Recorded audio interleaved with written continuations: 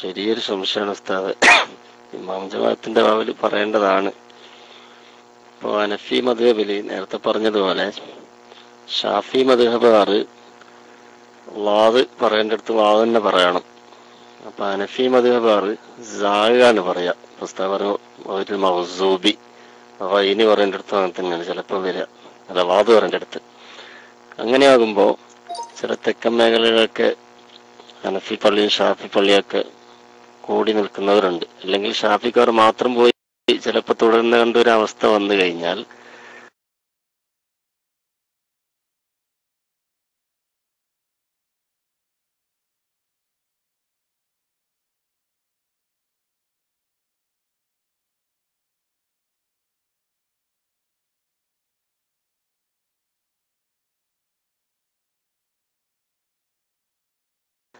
സാധാരണ അവർ ഷാഫിയാണോ?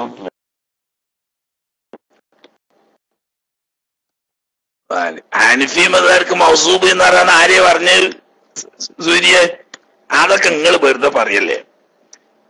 തജ്വീദിന്റെ നിയമം പാലിച്ച് ഓതുക എന്ന വിഷയത്തിൽ ഹനഫി മദ്ഹബും ഷാഫി മദ്ഹബും മാലിക്കി മദ്ഹബും ഹംബലി മദ്ഹബും ഒന്നും ഖിലാഫില്ല. ഹറഫുകളുടെ മഖ്റജ് ഇജ്മാ കൊണ്ട് സ്ഥിരപ്പെട്ട മുത്തവാത്തിറായി വന്ന സബഅത്തുൽ ഖുർആന്റെ ഖിറാഅത്ത് അനുസരിച്ച് ഓതുമ്പോഴേ ഖുർആനായി അംഗീകരിക്കപ്പെടുള്ളൂ. അത് മദ്ഹബ് വ്യത്യാസമൊന്നും അതിലില്ല. മദ്ഹബ് വ്യത്യാസം എന്താന്ന് വെച്ചാൽ ഫാത്തിഹ ഓതൽ ഫർളാണ് ഷാഫി മദ്ഹബില്. ഹനഫി മദ്ഹബിൽ ഖുർആൻ ഓതലേ ഫർളുള്ളൂ, ഫാത്തിഹ വാജിബാണ്. ആ വ്യത്യാസം ഉണ്ട് എന്നല്ലാതെ മറ്റേത് മലയാളം പഠിച്ച നമ്മള് സാധാരണഗതിയിൽ തജ്വീദ് പഠിക്കാതെ പറയുമ്പം മുഹമ്മദ് എന്ന് പറയും പോലെ അൽഹംദു എന്ന് പറയും പോലെ ഈ ഉറുദുക്കാരായ ആളുകൾ സംസാരിക്കുമ്പം ഉസ്താദന്മാരിൽ നിന്നിട്ട് ഖിറാഅത്ത് ശരിക്കും പഠിക്കാത്ത ജാഹിലീങ്ങളാണെങ്കിൽ അവർ ഉറുദു ഭാഷയിൽ പറയുന്ന സായിന്റെ ശബ്ദത്തിൽ ഉച്ചരിക്കുന്നു. അത് മദ്ഹബുമായിട്ട് ബന്ധപ്പെട്ട വിഷയമല്ല. ഭാഷക്കാര് മലയാളക്കാർക്ക് ഹ ഇല്ലാത്തത് കൊണ്ട് ഹ പറയുന്നത് പോലെ, ഹ ഇല്ലാത്തത് കൊണ്ട് ഹ പറയുന്നത് പോലെ അവർക്ക് ലാ ലോ എന്നിങ്ങനെയുള്ള പ്രയോഗമൊന്നും ഇല്ലാതെ അതിനൊക്കെ സായി എന്ന ശബ്ദത്തിലാണ് വരുന്നത് എന്നതുകൊണ്ട് അത് ഭാഷാപരമായ വ്യത്യാസമാണ്. പക്ഷേ ഉസ്താദന്മാരുടെ അടുക്കൽ നിന്ന് ഖുർആനോത്ത് നിയമപ്രകാരം പഠിച്ച ഹനഫി ആയാലും അല്ലാത്തവരായാലും ഒക്കെ ഒരേ രീതിയിലാണ്. പിന്നെ വ്യത്യാസം എന്താന്ന് വെച്ചാല് ഹനഫി മദ്ഹബുകാർക്ക് ആദ്യം ഫാത്തിഹ തന്നെ വാജിബേ ഉള്ളൂ, ഫർളില്ല. ഫർള് ഖുർആൻ ഓതലാണ്. അത് ഖുൽ ഹുവല്ലാഹു ഓതിയാലും ഓല നിസ്കാരം സയ്യാവും. പക്ഷെ മനഃപൂർവ്വം ഫാത്തിഹ ഉപേക്ഷിക്കാൻ പാടില്ല, തെറ്റാണ് എന്ന് മാത്രം. നിസ്കാരം സയ്യാ നടക്കൂല. അല്ലാതെ മദ്ഹബിനനുസരിച്ചല്ല മാറുന്നത്, പഠിക്കാഞ്ഞിട്ട. അതിപ്പം ഉറുദുക്കാരെ പറയണ്ട. മിസ്രികൾ പറഞ്ഞെങ്ങനെ? മിസ്രികൾ പറഞ്ഞെങ്ങനെ? ജീമ് പറഞ്ഞ മുഴുവനും ഗാന്നാ പറയാ. ഗമാൽ അബ്ദുൽ നാസർ, ജമാൽ അബ്ദുൽ നാസർ പറയേണ്ടടുത്ത് അവര് പറയാ ഗമാൽ അബ്ദുൽ നാസർ. ജുനൈഹ് എന്നാണ് അവരെ നാണയത്തിന് പറയുന്നത്. ജുനൈഹ് എന്ന് പറഞ്ഞാൽ പവന്. അതിന് അവര് പറയുന്നത് ഗിനി, ഗിനി എന്നാ പറയാ. അത് കരുതിയിട്ട് നാം മിസ്രികൾ ഓതിയ നല്ല 1ാം നമ്പർ ലോക പ്രശസ്ത ഖിറാഅത്താന്നില്ലേ, അത് പഠിച്ചോര് അത്രയുള്ളൂ ആ പറഞ്ഞ്. ആ പഠിക്കാൻ കഴിഞ്ഞിട്ട് പഠിക്കാതെ നിന്നാൽ അത് സഹിയല്ല. അങ്ങനത്തെ ഇമാമിനെ തുടരാൻ പാടില്ല. അതിന് പറയും ഉമ്മിയിനോട് ജമാഅത്തിന്റെ ബാബു പറയും, ഫാത്തിഹ തെറ്റില്ലാതെ നിയമപ്രകാരം ഓതാൻ കഴിയുന്ന ആള് ഉമ്മി അഥവാ നിയമപ്രകാരം ഓതാൻ കഴിയാത്ത ആളെ തുടരാൻ പാടില്ല. അത് മദ്ഹബിന്റെ വിഷയമൊന്നും അല്ല.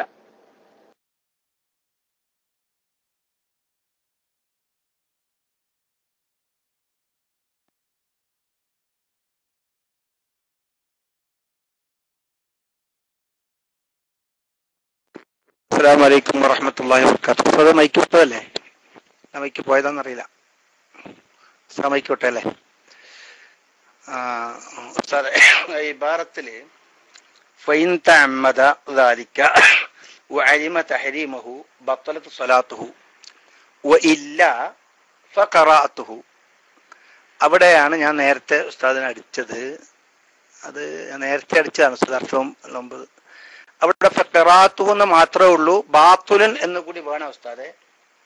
ഇല്ല അങ്ങനെ അല്ലെങ്കിൽ ഫഖറാഅത്തു അവന്റെ ഖറാഅത്ത് അതൊരു പൂർണ്ണമാകാൻ വേണ്ടി ബാത്തുലുൻ എന്ന് വേണോ, അല്ല അത്ര മാത്രമേ ഉസ്താദ് കിതാബിലുള്ളൂ?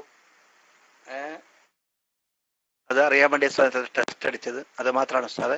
അസ്സലാമു അലൈക്കും വറഹ്മത്തുള്ളാഹി.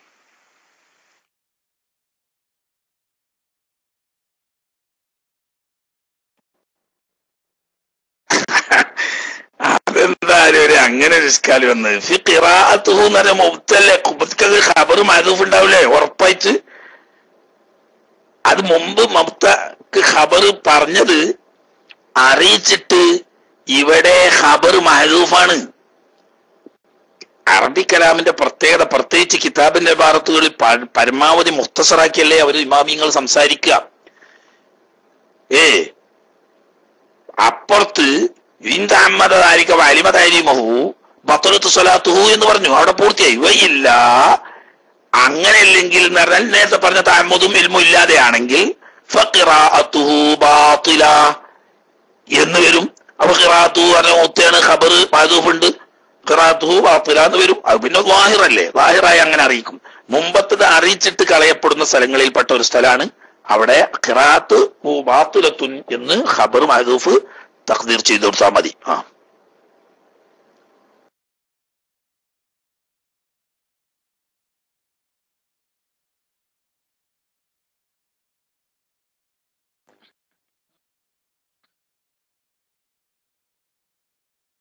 ഹലോ, അസ്സലാമു അലൈക്കും വറഹ്മത്തുള്ളാഹി വബറകാതുഹു. ഉസ്താദെ, അപ്പോൾ ഉസ്താദ് ഈ പറയുന്ന ഓത്ത് ആദ്യം അറിയേണ്ടതെന്നില്ല, അപ്പൊ പിന്നെയാണ് ഇതൊക്കെ മനസ്സിലാക്കി, അപ്പൊ അതൊക്കെ ഖളാ വീട്ടേണ്ടി വരോ? ആദ്യം ഉസ്താദ് ഇങ്ങനെ പറഞ്ഞ ഓരോരോ അറഫും ഇതിങ്ങനെ ഇവിടുന്ന് ഉച്ചരിക്കണോ എന്നില്ല, ആദ്യമൊക്കെ അറിയില്ല. പിന്നെ അത് പഠിച്ചു കഴിഞ്ഞു കഴിഞ്ഞാൽ അത് ഖളാ വീട്ടേണ്ടി വരുമോ? അല്ലെങ്കിൽ ഇപ്പോ സാധാരണക്കാരൻ നിസ്കാരമൊക്കെ ശരിയാവണമെന്ന് ഇല്ലല്ലോ, അതാണ് എനിക്ക് ചോദിച്ചു ചെയ്യാനുള്ളത്. ഓക്കെ, അസ്സലാം.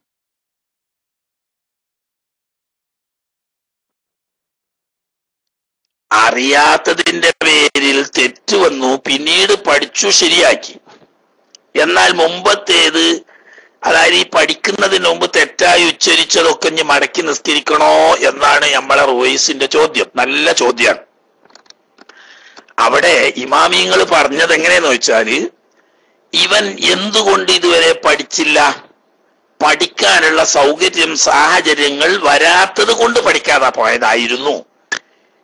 എങ്കിൽ മുമ്പത്തതൊക്കെ സഹിയാണ്. ഇപ്പോൾ അയാൾ സൗകര്യം കിട്ടിയ ഉടനെ ഒരു വീഴ്ചയുമില്ലാതെ അത് പഠിച്ച് ശരിയാക്കി. എന്നാ മുമ്പത്തതൊക്കെ സഹിയാണ്, ഇവിടുന്ന് അങ്ങോട്ടുള്ളത് ഇപ്പൊ ശരിക്കായിട്ട് അതും സഹിയാണ്. അല്ല, മുമ്പ് അവന്റെ അനാസ്ഥ കൊണ്ടോ അശ്രദ്ധ കൊണ്ടോ പഠിക്കാതെ പോയതാണ്. നേരത്തെ തന്നെ അവൻ ശ്രദ്ധിച്ചാൽ പഠിക്കാൻ പറ്റുമായിരുന്നു. അങ്ങനെ പഠിക്കാൻ പറ്റിയിട്ട് അവന്റെ അശ്രദ്ധ കൊണ്ട് പഠിക്കാതെ നീണ്ടുപോവുകയും, എന്നാൽ സൗഭാഗ്യത്തിന് അള്ളാഹ് തൗഫീഖ് ചെയ്തിട്ട് ഇപ്പോൾ അത് ശരിക്ക് പഠിച്ച് മനസ്സിലാക്കുകയും ചെയ്തു കഴിഞ്ഞാൽ, എവിടം മുതലാണോ ഇവന്റെ അനാസ്ഥ കൊണ്ട് തെറ്റായ നിലക്ക് ഓതിയിരുന്നത് അത്രയും കാലത്തെ നിസ്കാരം ഖളാ വീട്ടേണ്ടി വരും എന്നാണ് നിയമം. മനസ്സിലായില്ലേ? എവിടെ മുതൽക്കാണ് ഇവന് സാധിച്ചിട്ട് ഇവൻ പഠിക്കാതെ അനാസ്ഥ കൊണ്ടിട്ട് പിഴവായി ഓതിപ്പോന്നിരുന്നത്, അത്രയും കാലത്തെ നിസ്കാരം ഖളാ വീട്ടേണ്ടി വരും. അതേസമയത്ത് ഇവന്റെ അടുത്ത് വീഴ്ചയൊന്നുമില്ല, അവന് സൗകര്യം ഒത്തിണങ്ങി വന്നിട്ട് ഇപ്പോഴാണ്, അപ്പോൾ അവൻ പഠിച്ചു. എന്നാ മുമ്പത്തെ സഹിയാണ്, മടക്കേണ്ടതില്ല. ഏതായാലും വലിയ ബേജാറുള്ള വിഷയമാണ്, ഞാൻ ഇവര് ചുറ്റി തിരിയണ്ട. ഓക്കെ.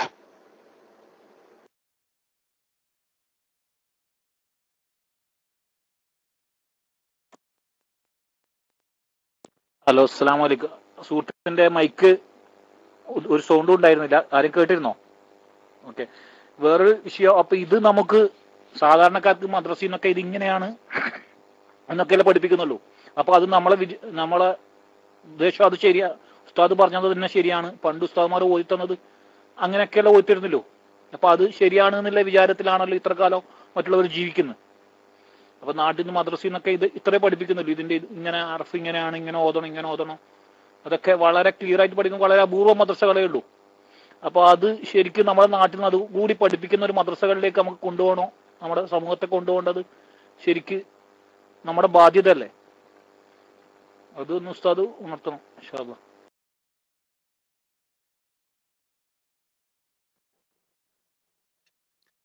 മുമ്പ് മൊല്ലാമാരോധി പഠിപ്പിച്ചിരുന്ന കാലത്ത് നല്ല വിവരമുള്ള തജ്വീദിന്റെ നിയമം അനുസരിച്ച് ഓതുകയും കുട്ടികളെ അങ്ങനെ പഠിപ്പിക്കുകയും അക്ഷരമാല പഠിപ്പിക്കുന്ന സമയത്ത് തന്നെ ഓരോ ഹർഫും യഥാർത്ഥ മഖ്റജിൽ നിന്ന് തന്നെ പഠിപ്പിക്കുകയും ചെയ്തിരുന്ന ധാരാളം മൊല്ലമാര് മദ്രസകളിൽ ഉണ്ടായിരുന്നു.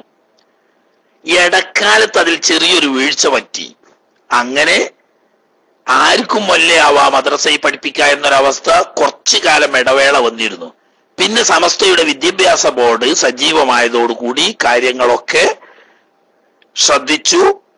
വിദ്യാഭ്യാസ ബോർഡ് അതിന് പ്രത്യേകം ഉസ്താദന്മാർക്ക് വേണ്ടി ഹിസ്ബ് ക്ലാസ് സംഘടിപ്പിക്കുകയും അതിനുവേണ്ടി പ്രത്യേകം വിദഗ്ധരായ ഉസ്താദന്മാരെ ട്യൂട്ടർമാരായി നിയമിക്കുകയും ചെയ്ത് ഇപ്പൊ അൽഹംദുലില്ലാ റബ്ബിന്റെ തൗഫീഖോടുകൂടി ഒരു 99.99 മദ്രസകൾ, അത് സുന്നി വിദ്യാഭ്യാസ ബോർഡിൻ്റെതാവട്ടെ, അതല്ലെങ്കിൽ ഇസ്ലാമത വിദ്യാഭ്യാസ ബോർഡിൻ്റെതാവട്ടെ, ദക്ഷിണ കേരള ജമിയത്തുൽ ഉലമയുടെ കീഴിലുള്ള വിദ്യാഭ്യാസ ബോർഡിൻ്റെതാവട്ടെ, അതുപോലെ സംസ്ഥാനയുടെ കീഴിലുള്ള വിദ്യാഭ്യാസ ബോർഡിൻ്റെതാവട്ടെ, അവരുടെ ഒക്കെ ഉസ്താദന്മാർക്ക് തജ്വീദ് പഠിപ്പിക്കാൻ വേണ്ടി പ്രത്യേകം ഉലമാക്കളെ നിയമിച്ച് ഈ മദ്രസയിൽ പഠിപ്പിക്കുന്ന ഉസ്താദന്മാർക്ക് തജ്വീദ് വൈദഗ്ധ്യം നേടാനുള്ള സൗകര്യങ്ങളൊക്കെ ചെയ്യുകയും കുട്ടികളിൽ പ്രത്യേകം അക്കാര്യം പരീക്ഷയിൽ പരിഗണിക്കുകയൊക്കെ ചെയ്തുകൊണ്ട് അൽഹംദുലില്ലാ പരിഹരിക്കപ്പെട്ടിട്ടുണ്ട്. അതില്ലാത്ത ഇടവേളയിൽ കുറച്ച് പിഴവ് പറ്റിയ ആള് പിന്നെ മദ്രസയിൽ പോകാതെ ഇങ്ങനെ ഏക്കറ്റ് അങ്ങാടി കൂടെ കേക്കും പടിഞ്ഞാറും നടന്നെങ്ങനെ ആണെങ്കിൽ ഓനോ ഇതിനുള്ളവനൊന്നുമല്ല. ഓഞ്ഞും പറ്റോ വേഗം അടുത്ത എവിടെയെങ്കിലും ഒരു ഉസ്താദിനെ കണ്ട് ഫീസ് കൊടുത്തിട്ട് പഠിക്കുക. ഖുർആൻ 30 ദിവസം പഠിച്ചിട്ടില്ലെങ്കിൽ ഫാത്തിഹ എങ്കിലും പഠിക്കൽ ഫർവാണ്. ഫാത്തിഹ എങ്കിലും തജ്വീദിന്റെ നിയമം അനുസരിച്ച് ഓതാൻ പഠിക്കൽ. അതിപ്പം നമ്മളെ അലി അൻസാരി ഉസ്താദ് ഓതുന്നത് പോലെയോ മദനി ഉസ്താദ് ഓതുന്നത് പോലെ അല്ലെങ്കിൽ നമ്മളെ ചൊയലി ബാക്കവി ഓതുന്നത് പോലെ ഒന്നും അത്ര ചൊറുക്കിൽ ഇങ്ങനെ അടിച്ചു വീശി 100ക്ക് 100 മാർക്കിൽ ഓതിക്കൊള്ളണമെന്നൊന്നുമില്ല. മറിച്ച് പിഴവ് പറ്റ മഖ്റജിൽ നിന്നിട്ട് പിഴച്ചിട്ട് ഇതെന്ത് അറബിയ, ഇത് ഏത് ഭാഷ എന്ന് തോന്നുന്ന എനിക്ക് പറ്റ പയച്ചാൽ ഓതാഞ്ഞാൽ മതി. ഒരു മീഡിയം സൈസിൽ, വലിയ ഹൈ ലെവലിലൊന്നും എത്തിയിട്ടില്ലെങ്കിൽ ഒരു മീഡിയം സൈസിൽ തെറ്റില്ലാതെ ഓതാൻ പഠിച്ചാൽ മതി.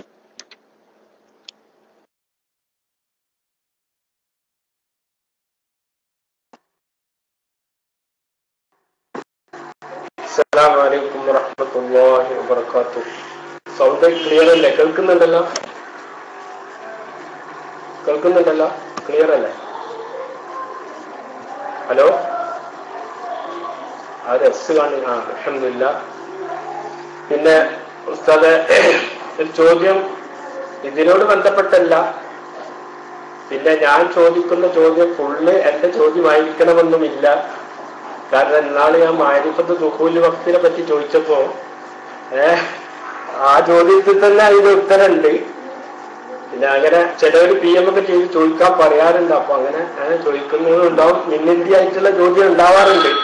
ഇത് ഏതായാലും എന്റെ ചോദ്യം തന്നെയാണ്. ചില സ്ഥലത്ത് പിന്നെ നിസ്കാരം കഴിഞ്ഞ ഉടനെ അൽ ഫാത്തിഹ എന്ന് വിളിക്കാറുണ്ട് ചില പള്ളിയിൽ.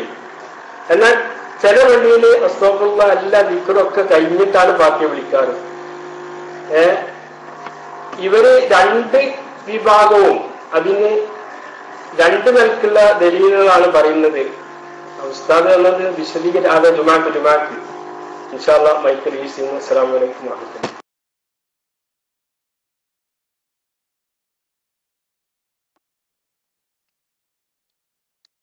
അബൂരിഫത്ത് ഉസ്താദിന്റെ ശബ്ദം നല്ലോണം കേൾക്കുന്നുണ്ടെങ്കിൽ ക്ലിയർ ഇല്ല.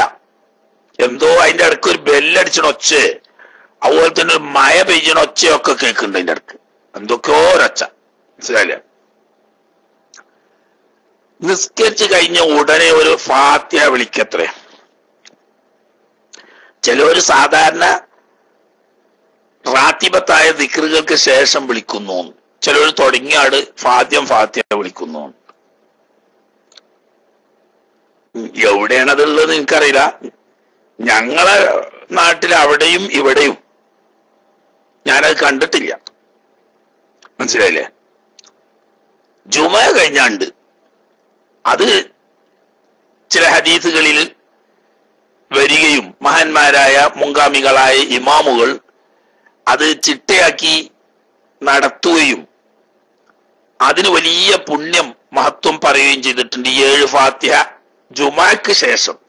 അത് പക്ഷേ റിവായത്തിലൊക്കെ വന്നത് സലാം വീട്ടിയ ആ ഇരുത്തത്തിൽ തന്നെ ഇരുന്ന് കാല് നീക്കി വെക്കുന്നതിന് മുമ്പ് ഓതുമ്പോഴാണ് ആ 7 ഫാത്തിഹ, ഇഖ്ലാസ്, മുഅവ്വിദത്തൈനി 7 വീതം ഓതൽ സുന്നത്തുള്ളത്. അത് അങ്ങനെ ഓതിയാലാണ് അതിന്റെ കാമിലായ എന്ന് പറഞ്ഞാൽ പൂർണ്ണമായ പ്രതിഫലം ലഭിക്കുക. എന്നാൽ റാത്തിബത്തായ ദിക്റിന്റെ ശേഷം ഓതിയാൽ ആ ഓതിയ കൂലി കിട്ടുമെങ്കിലും അഫ്ളലായ രീതി, കാമിലായ രീതി വരില്ല എന്ന് മഹാന്മാരായ ഉലമാക്കൾ പറഞ്ഞിട്ടുണ്ട്. മനസ്സിലായില്ലേ?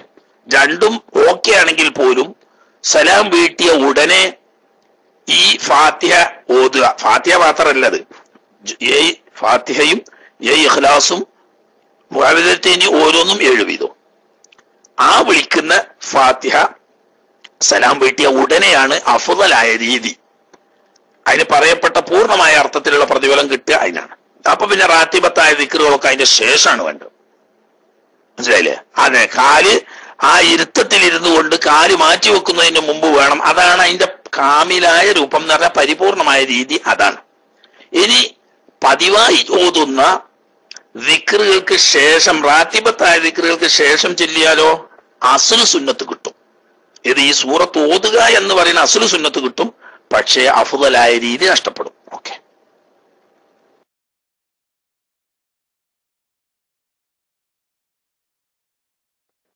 എവിടെ നിന്ന് ചോദ്യക്കാരൊക്കെ പേടിച്ചോ?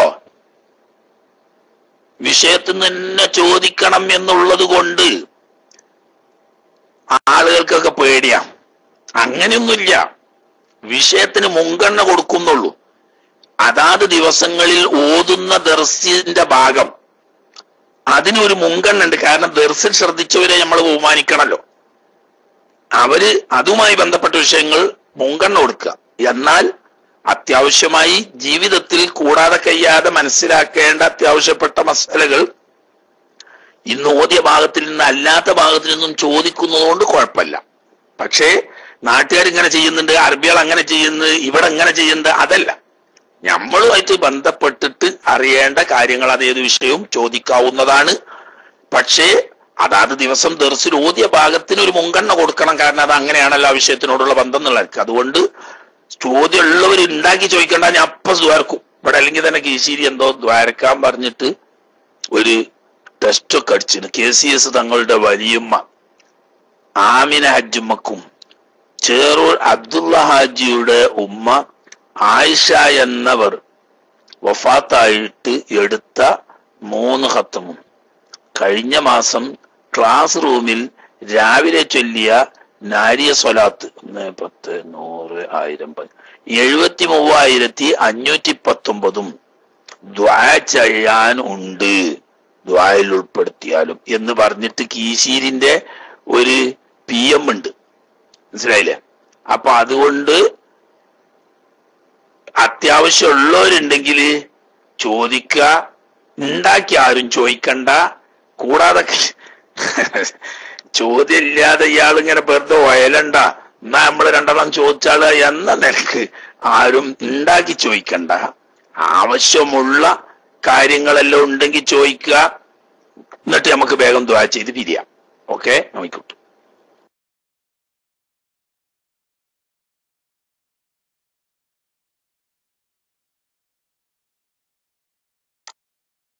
അസ്സലാമു അലൈക്കും വറഹ്മത്തുള്ളാഹി വബറകാതുഹു. ഞാൻ തന്നെ എന്ന് വിചാരിച്ചോളൂ ഉസ്താദ്. ഇത് എന്നാലും വഖഫത്തിൻ ലതീഫത്തിൻ ബൈന സീനി വത്താഇ മിൻ നസ്തഈൻ, നസ്തഈന്റെ ഇടയിൽ ഇത് ഈ ഒരു വാക്കിന് മാത്രമാണ് ഉസ്താദ് ബാധകം അല്ല? ഇതുപോലെയുള്ള മറ്റ് സ്ഥലങ്ങളിലെ പദങ്ങളിലെ ഇടയിൽ ഒരു ചെറിയ ഒരു വഖഫ് പറ്റൂലേ? ഇതെന്താ ഉസ്താദ് ഇവിടെ പ്രത്യേകിച്ച് ഈ നസ്തഈനിൽ തന്നെ പറയാൻ കാരണം എന്ത് എന്നാണ് ഉസ്താദെ? ചോദ്യമുണ്ടായിരുന്നു ഉസ്താദ്, കൂടുതൽ ബുദ്ധിപ്പെടുത്തേണ്ട മനസ്സിലാക്കിയിട്ടാണ്. അല്ലാതെ ഉസ്താദിനെ ചോദ്യം ചോദിക്കാതെ വിഷമിക്കണ്ട എന്ന് പറഞ്ഞിട്ടല്ല. അല്ലാഹു തആല ഉസ്താദിന് ദീർഘായുസ്സും ആഫിയത്ത് നൽകുമാറാവട്ടെ. അസ്സലാമു അലൈക്കും.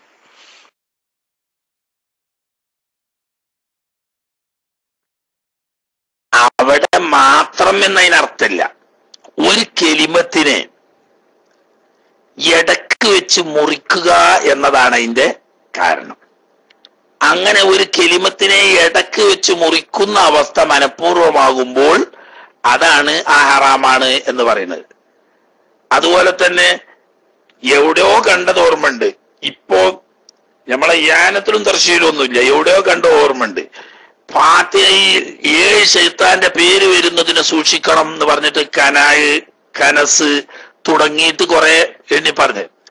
അതൊക്കെ ചുരുക്കി പറഞ്ഞ അതിന്റെ ഉദ്ദേശം എന്താന്ന് വെച്ചാൽ, കെലിമത്ത് ഫാത്തിഹയുടെ ഖുർആനു ഷരീഫിന്റെ കെലിമത്തുകൾ സൂക്ഷിച്ചു ഓതണം. അറബിയത്തിൽ ഇല്ലാത്ത ഒരു അവസ്ഥ വരുന്ന ഒരു പുതിയ കെലിമത്ത് നിർമ്മിക്കുന്ന രീതി വരുമ്പോൾ മനഃപൂർവ്വമാകുമ്പോൾ ഹറാമ് വരും. അതിന്റെ ഒരു ഉദാഹരണമാണ് നസ്തഈൻ എന്നത് ഒരൊറ്റ കെലിമത്താണ്. നസ്തഈൻ എന്നത് ഒരൊറ്റ കെലിമത്താണ്.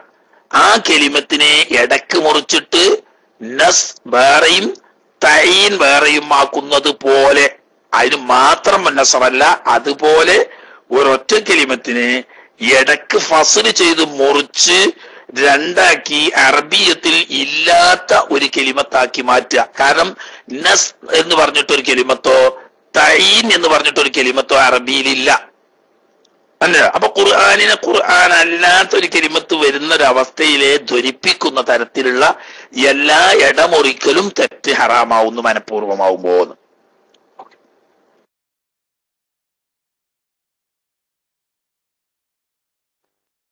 ഹലോ, അസ്സലാമു അലൈക്കും വറഹ്മത്തുള്ളാഹി വബറകാതുഹു. ഈ ചോദിക്കാനില്ലായിട്ടല്ല, ചില ചോദ്യങ്ങൾ ചോദിക്കുമ്പോൾ നാണക്കെടാന്നായിട്ടാണ്. ഇപ്പൊ കെട്ടിയോൾ തന്നെ പറയും, നിങ്ങൾക്ക് ഇങ്ങനത്തെ ചോദ്യമേ ഉള്ളൂ എന്ന് ചോദിക്കുന്നുണ്ടായിരുന്നു, ഓറും കേൾക്കുന്നുണ്ടല്ലോ. അപ്പൊ അതുകൊണ്ട് ഇങ്ങനെ ചോദ്യങ്ങൾ ചില ആൾ PM ചെയ്യുമോ ഈ അടിമയായിട്ട് ഇരിക്കുന്നതുകൊണ്ട് ആ ചോദ്യങ്ങൾ ചോദിക്കാതിരിക്കാനും പറ്റൂല. പക്ഷെ ചോദിച്ചു കഴിഞ്ഞാൽ ഓരോ ഇപ്പൊ എന്റെ പ്രശ്നമാണോ ഞാൻ ചോദിക്കുകയും ചെയ്യും. ഇപ്പൊ ഒരാൾ ചോദിച്ചത് 2 ചോദ്യങ്ങളുണ്ട്. ഒരു ചോദ്യം ചോദിച്ചത്, ഈ ഉംറക്ക് പോകുമ്പോ നമുക്ക് ഈ ഗുളിക കൊണ്ട് അയാൾ ബന്ധാക്കാൻ പറ്റോ എന്നുള്ളൊരു ചോദ്യം വന്നു. അത് ഉസ്താദ് സ്ഥിരമായിട്ട് പറയുന്നതാണ് എനിക്ക് തോന്നിയത്, ഞാൻ മുമ്പ് കേട്ടിട്ടുണ്ട്. പക്ഷെ ഉസ്താദ് അതിലൊന്ന് പറയണം. പിന്നെ ഈ വെള്ളപോക്ക് നിസ്കാരം ബാത്തിലാകുന്ന കാര്യമാണോ, അല്ലെങ്കിൽ അത് നിസ്കാരം ബാത്തിലാവോ എന്നുള്ള ഒരു ചോദ്യം കൂടി ഉണ്ട്. Okay, slow.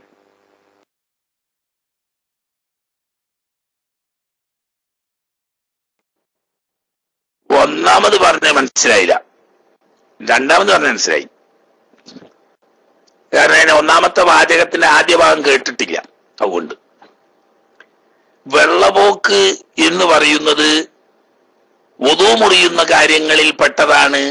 അതൊരു നിത്യരോഗമാകാത്തോടത്തോളം, മൂത്രവാർച്ച പോലെയുള്ള നിത്യരോഗമായി മാറിയാൽ മൂത്രവാർച്ചക്കാരുടെ വിധിയാണ് കഴുകി വൃത്തിയാക്കി പഞ്ഞു പോലത്തത് വെച്ച് കെട്ടി വേഗത്തിൽ വുദൂ ചെയ്ത് നിസ്കരിക്കേണ്ടി വരും, സ്ഥിരമായ ഒരു രോഗമാണെങ്കിൽ.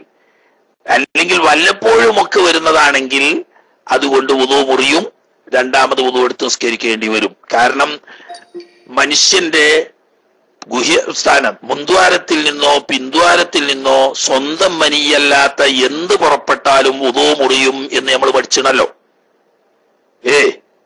വുദൂ മുറിയുന്ന കാരണങ്ങളിൽ മുൻദ്വാരത്തിൽ കൂടിയോ പിൻദ്വാരത്തിൽ കൂടിയോ സ്വന്തം മനിയല്ലാത്ത വല്ലതും പുറപ്പെടുക. ഈ വെള്ളപോക്ക് എന്ന് പറയുന്നത് എന്തായാലും മനിയല്ല എന്ന് ഉറപ്പാണ്. അപ്പോ മുൻദ്വാരത്തിൽ നിന്നിട്ട് മനിയല്ലാത്തൊരു വസ്തു പുറപ്പെട്ടാൽ വുദൂ മുറിയും.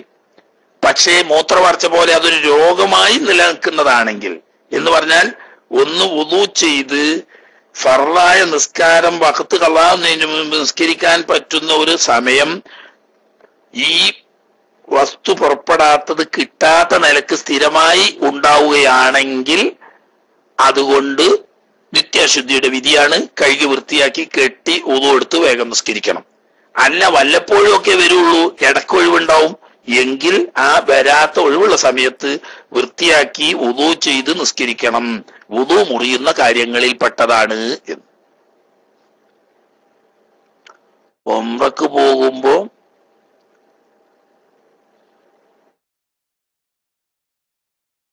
ഹൈദ് നിർത്തുന്നതിന് മരുന്ന് കുടിക്കാൻ പറ്റുമോ? മരുന്ന് കുടിക്കുന്നതുകൊണ്ട് ഇസ്ലാം ശരീഅത്തിൽ കുഴപ്പമൊന്നുമില്ല. സാധാരണഗതിയിൽ ഉണ്ടാവുന്ന ഒരു ശാരീരിക പ്രക്രിയയാണ് ഹൈദ് നിഫാസ് എന്നൊക്കെ പറയുന്നത്. അത് അതാതിന്റെ സമയത്ത് പോകേണ്ടത് പോകുക വേണം, അല്ലാതിരുന്നാൽ അത് പല രോഗങ്ങളായി മാറും.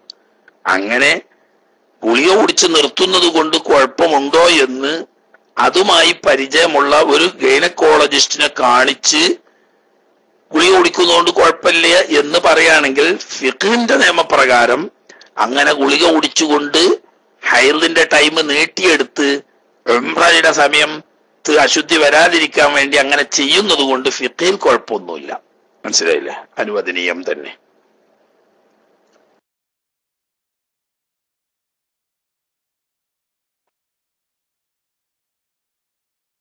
അസ്സലാമു അലൈക്കും വറഹ്മത്തുള്ളാഹി വബറകാതുഹു. ഉസ്താദ്, ഈ ഫത്ഹുൽ മുഈനിന്റെ രണ്ട് ആശയ ഉസ്താദ് പറഞ്ഞു. ഒന്ന് യാനത്തു താലിബീൻ, മറ്റൊന്ന് തർശീഹ്. മറ്റൊരു ആശയം കൂടി ഉസ്താദ് പറഞ്ഞിട്ടുണ്ട്. ആ ആശയന്റെ പേര്, ശരിയായ പേരെന്താ ഉസ്താദ്? എൻ്റെ മുസന്നിഫ് ആരാണ്? ഇന്നത് വിപണിയിൽ ഉണ്ടോ? ഉസ്താദിന്റെ അടുത്തുണ്ടോ? എഴുത്തായിട്ടാണോ ഉള്ളത്, അല്ല കൈയെഴുത്താണോ? അതൊന്ന് ഉസ്താദ് വിശദീകരിച്ചാൽ നന്നായിരുന്നു. ജസാക്കുമുല്ലാഹ്. അസ്സലാമു അലൈക്കും.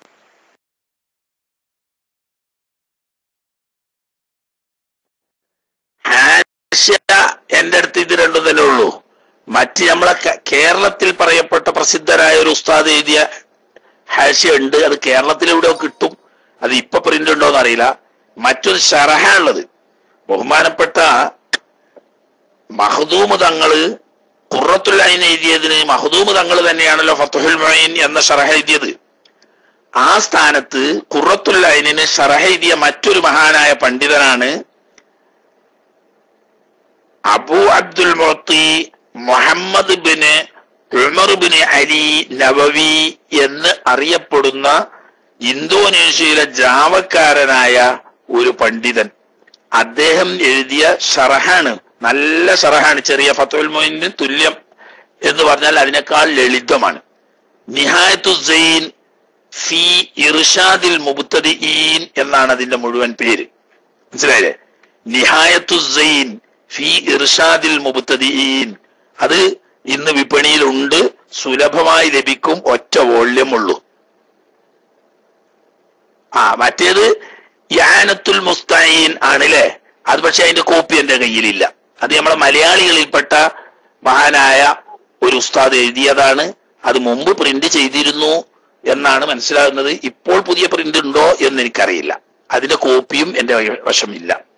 എന്റെ അടുക്കലുള്ളത് തർശീഹും യാനത്തുമാണ്. മറ്റേത് ഫത്ഹുൽ മുഈനിന് പകരം ഖുറത്തുൽ ഐനിന്റെ മറ്റൊരു ഷറഹാവുന്ന നിഹായത്തു സൈനാണ്. വാങ്ങി നോക്കുന്നത് നല്ലതാണ്.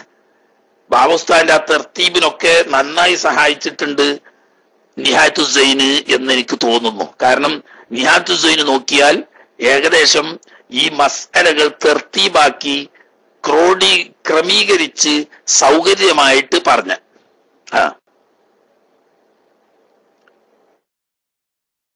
അതാണ് ചാരിയാത്തിന്റെ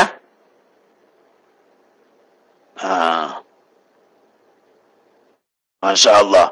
അതെവിടുന്നാ കിട്ടുകയെന്ന് അന്വേഷിച്ചിട്ട് അതിനൊരു കോപ്പി കണ്ടുപിടിച്ച് എടുക്കണം. എന്റെ കയ്യിലില്ല, ഞാന് അത് കണ്ടിട്ടില്ല. ആയിക്കോട്ടെ, നമ്മളല്ലെങ്കിൽ ഇൽമോ വല്ലവും കണ്ടോ? ഇൽമൊക്കെ കണ്ട എത്ര അരിമീങ്ങളും ഉസ്താദന്മാരും നാട്ടില്. അതുപോലെ തന്നെ ഹാഷികളായിട്ട് ഫത്ഹുൽ മുഈനിന്റെ വക്കത്ത് എഴുതിയ പല ഉസ്താദന്മാരും നാട്ടില് ഉണ്ട്. അത് ഇന്ന് പ്രിന്റ് ചെയ്ത് തന്നെ ഫത്ഹുൽ മുഈനുകൾ അത്ര ഉള്ളത് കിട്ടുന്നുണ്ട്. ഏതായാലും നിഹായത്തു സൈന് ഇവിടെ സൗദി അറേബ്യയിൽ സുഖമായി എവിടെ അന്വേഷിച്ചാലും നമ്മളെ ഫിഖ്ഹിന്റെ കിതാബ് കിട്ടുന്നിടത്തുനിന്നൊക്കെ കിട്ടും. നിഹായത്തു സൈന് വളരെ കുറഞ്ഞ വിലയുള്ളൂ, വളരെ സൗകര്യപ്രദമാണ്. ഫത്ഹുൽ മുഈൻ ഓതുന്ന കുട്ടികൾക്കൊക്കെ ഉപയോഗിക്കാൻ പറ്റുന്ന നല്ല ഒരു ഷറഹാണ് നിഹായത്തു സൈൻ.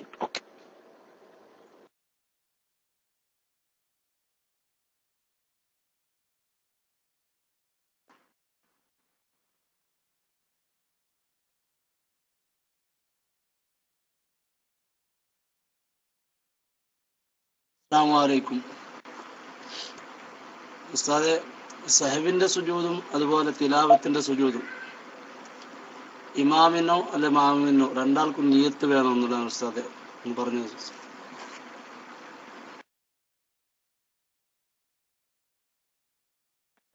ചോദ്യം മനസ്സിലായില്ല. നിങ്ങൾ ഒന്നുകൂടെ മൈക്ക് എടുത്തിട്ട് കുറച്ചുകൂടി സാവകാശം ഒന്ന് ഒച്ചത്തിൽ പറയാം, എന്നാലേ ഗതിയുള്ളൂ. കേട്ടിട്ടില്ല.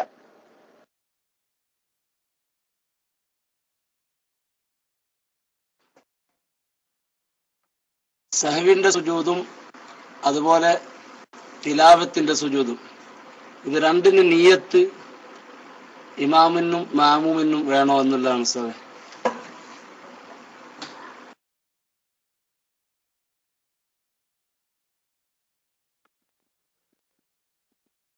തിലാവത്തിന്റെ സുജൂദ് നിസ്കാരത്തിൽ നിർവഹിക്കുകയാണെങ്കിൽ സുജൂദ് നിർബന്ധമില്ല, ഇമാമിനും നിർബന്ധമില്ല. ഇമാമ് ചെയ്യുകയാണെങ്കിലേ മൗമൂമിന് ചെയ്യാൻ പാടുള്ളൂ. ഇമാമിനും നിർബന്ധമില്ല, മൗമൂമിനും നിർബന്ധമില്ല, സുന്നത്തേ ഉള്ളൂ. സഹ്വിന്റെ സുജൂദിനും തന്നെ പ്രത്യേകം നിയ്യത്ത് വുജൂബില്ല, അവിടെയും തന്നെ സുന്നത്തേ ഉള്ളൂ എന്നാണ് എന്റെ ഓർമ്മ. കാരണം എന്താന്ന് വെച്ചാൽ നിസ്കാരത്തിന്റെ നിയ്യത്തിൽ ഏതായാലും പെടും. പക്ഷെ സഹ്വിന്റെ സുജൂദ് അങ്ങനെ പെടാത്തത് കൊണ്ട് സഹ്വിന്റെ സുജൂദിന് നിയ്യത്ത് വേണ്ടതാണ്.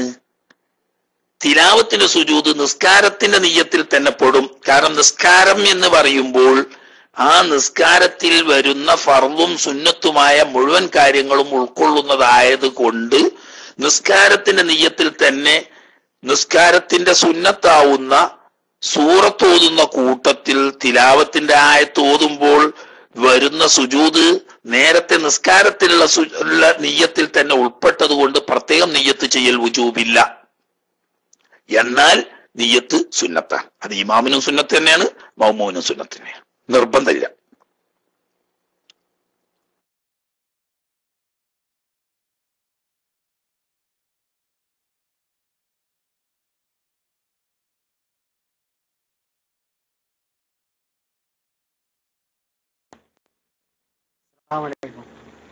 മുമ്പ് താളെ എടുക്കാത്തതിനോട് എടുത്താട്ടോ. ഉസ്താദ്, എനിക്ക് ഒരു ചോദ്യം ഉള്ളത്, വിത്തറിന്റെ നിസ്കാരം ഒരു റക്കാത്ത് നിസ്കരിക്കാമല്ലോ, അപ്പൊ അത് സ്ഥിരമാക്കുന്നതിന് എന്തോ ഒരു കറാത്താന്നറ്റോ പറഞ്ഞ് കേട്ട മാതിരി, അതിനൊന്ന് പറ്റി വിശദീകരിക്കാമോ? പിന്നെ അതിന് മുമ്പ് ഞാൻ ഒരു ചോദ്യം ചോദിച്ചിരുന്നു, ഒരു കടത്തിന്റെ ചോദ്യം. ഞാൻ കടം വാങ്ങിയിട്ടുണ്ട്, അത് കൊടുക്കാന് നോക്കുമ്പോ ആളെ കാണുന്നില്ല, ആളെ ബന്ധപ്പെട്ട ഒന്നും അറിയുന്നില്ല. അപ്പൊ ഉസ്താദ് പറഞ്ഞിരുന്നു, അതൊരു നേർച്ച ആക്കിയിട്ട് കൊടുത്താല്, നല്ല മനസ്സോട് കൂടി നേർച്ച ആക്കി കൊടുത്താല് അത് കടം അള്ളാഹ് പൊരുത്തപ്പെട്ട് തരും. അല്ലെങ്കിൽ അത് അയാൾ തിരിച്ചു വന്നാല് തിരിച്ചു കൊടുക്കാനും എന്ന് മനസ്സിൽ വെക്കാന്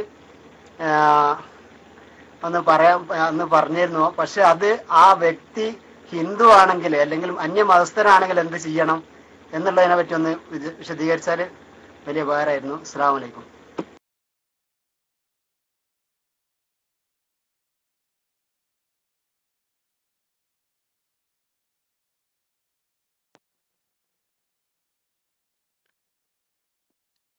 എനിക്കറിയില്ല, ചുരുക്കിയാണ് പറഞ്ഞാൽ എളുപ്പത്തിൽ കഴിയുമല്ലോ. എന്തോ ഒരു ഒഴിഞ്ഞു മാറ്റത്തിന്റെ ശൈലിയാണ് പറയുന്ന, മുഴുവനായിട്ട് നിങ്ങൾക്ക് മനസ്സിലായിട്ടുമില്ല എന്ന് മതി. നേർച്ചയാക്കി ചെയ്യാൻ പറഞ്ഞു, എന്ത് നേർച്ചയാക്കി ചെയ്യാനും എനിക്കറിയില്ല. ഞാൻ പറയുന്ന വിഷയം, നിങ്ങൾ ചോദിക്കുന്ന വിഷയം നിങ്ങൾക്ക് ജീവിതത്തിൽ പകർത്താൻ വേണ്ടി ചോദിച്ചതാണെങ്കിൽ നിങ്ങളുടെ വാക്യത്ത് സംഭവം എന്താണ്? നിങ്ങളൊരു കാഫറായ മനുഷ്യനതാണോ കടം വാങ്ങിയിരുന്നത്? കാഫറിന്റെ ആണെങ്കിലും മുസ്ലിമിൻ്റെതാണെങ്കിലും കൊടുക്കൽ നമ്മൾ വുജൂബ. കാഫറിന്റെ ആണ് അത് കൊടുക്കണ്ടെന്ന് അറിയാൻ നമ്മൾ NDF-കാരൊന്നും അല്ലല്ലോ. അയാളെ കിട്ടൂലെങ്കിൽ അയാളുടെ ബന്ധുക്കൾക്ക് അതിന്റെ അവകാശമുണ്ട്. അത് മുസ്ലിം ആണെങ്കിലും കാഫറാണെങ്കിലും അങ്ങനെയാണ്. ഒരാളോട് ഒരു സംഖ്യ നമ്മൾ കടം വാങ്ങി, അല്ലെങ്കിൽ ഒരാൾക്ക് നമ്മൾ ഒരു സംഖ്യ കൊടുക്കാനുണ്ടെങ്കിൽ അത് ആ വ്യക്തിക്ക് തന്നെ കൊടുക്കണം. അയാൾ ജീവിച്ചിരിപ്പില്ല എങ്കിൽ അയാളുടെ അനന്തരാവകാശികൾക്ക് കൊടുക്കണം. അനന്തരാവകാശികൾ അറിയപ്പെടുന്നില്ല, എന്നാൽ ബൈത്തുൽ മാലിൽ ഏൽപ്പിക്കണം. ബൈത്തുൽ മാല് നിലവിലില്ല, എന്നാ പിന്നെന്താ ചെയ്യാൻ? എന്നാ പിന്നെ ചെയ്യേണ്ടത്, ഞാൻ ആ സംഖ്യ അതിന്റെ യഥാർത്ഥ ഉടമ വരാത്തത് കൊണ്ട് ഞാൻ അത് തമല്ലുക്ക് ചെയ്ത് ഏത് സമയത്തോ അയാളോ അയാളുടെ അനന്തരാവകാശിയോ വരുന്ന സമയത്ത് ഞാനത് കൊടുക്കാൻ ബാധ്യസ്ഥനാണ് എന്ന ലമാൻ അയാൾ ഏറ്റെടുത്തു കഴിഞ്ഞാൽ അദ്ദേഹത്തിന്റെ അടുക്കൽ വീഴ്ചയില്ല. അള്ളാഹു സുബ്ഹാനഹു വ തആല അതിന് പരിഹാരം ഉണ്ടാക്കി തരും. ഇതൊരു കുറുക്ക് വയ്യല്ല, ഇതൊരു കുറുക്ക് വയ്യായിട്ട് കണ്ടുപിടിക്കും വേണ്ട. എന്നാ പിന്നെ ഇനിയിപ്പോ അങ്ങനെയാണ് ചെയ്യാൻ, അങ്ങനെയല്ല. ഒരു കാര്യം ചെയ്യേണ്ട ത്വരീഖ് ശരീഅത്ത് നമ്മളോട് പഠിപ്പിച്ചാൽ അത് നിങ്ങൾക്ക് പറഞ്ഞു തരുന്ന പണി നമുക്കുള്ളൂ. നിങ്ങൾ പിന്നെ ഒരു ചോദ്യം തന്നെ ഒരു ദിവസം ഒന്ന് ചോദിക്കുക, അത് തന്നെ പിന്നെ തിരിച്ചു കാണ്ട് പിറ്റേന്നൊന്ന് എന്ന് ചോദിക്കുക, അത് തിരിച്ചു കാണ്ട് മൂന്നാമത് ദിവസം വേറെ ഒന്ന് എന്ന് ചോദിക്കാൻ അത് നമ്മളെ പണിയെടുപ്പിക്കരുത്. നിങ്ങൾ ഒരു കാര്യം അറിയാത്തത് പഠിക്കാൻ വേണ്ടിയിട്ട് അതിനുള്ള ത്വരീഖാണ്. ഈ നമ്മൾ കടം വാങ്ങിയ വ്യക്തി മുസ്ലിം ആവട്ടെ കാഫർ ആവട്ടെ, അയാൾക്ക് നമ്മളത് തിരിച്ചു കൊടുക്കൽ ഉജൂബല്ലേ? അയാൾക്ക് കൊടുക്കണം. അയാൾ ഇന്ന് ജീവിച്ചിരിപ്പില്ല, അയാളെ പറ്റിയിട്ട് ഒരു വിവരമില്ല, എന്നാൽ അയാളുടെ അനന്തരാവകാശികൾക്ക് കൊടുക്കണം. അങ്ങനെ അനന്തരാവകാശികൾ ജീവിച്ചിരിപ്പില്ല, എന്നാ ബൈത്തുൽ മാല് കൊടുക്കണം. നമ്മളെ നാട്ടിൽ ബൈത്തുൽ മാലില്ല, എന്നാ പിന്നെ എന്താ കാട്ടുക? അപ്പൊ നമ്മളതിന്റെ ലമാൻ ഏറ്റെടുക്കുക. ഏത് കാലത്താണോ ഇയാളോ അയാളുടെ അനന്തരാവകാശികളോ എത്തിക്കപ്പെടുന്നതെങ്കിൽ ആ സമയത്ത് ഞാനിത് കൊടുക്കാൻ ബാധ്യസ്ഥനാണ്, ലമാൻ ഏറ്റെടുക്കുക. എന്നാൽ അവന്റെ അടുക്കൽ വീഴ്ചയില്ല. അതുകൊണ്ട് അല്ലാഹു സുബ്ഹാനഹു വ തആല അവന്റെ ഹക്കിന് മാർഗം ഉണ്ടാക്കി കൊടുക്കും.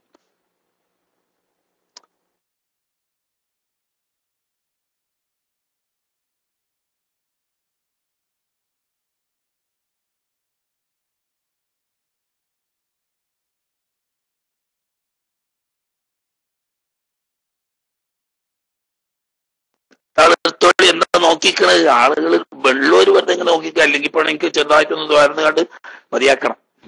ആളുകൾ ആ കൈപോക്കി നിൽക്കുന്നവർ ചോദ്യം ചോദിക്കാനാണെങ്കിൽ ഒരു മൈക്കെടുത്ത് വേഗം ചോദിക്കും.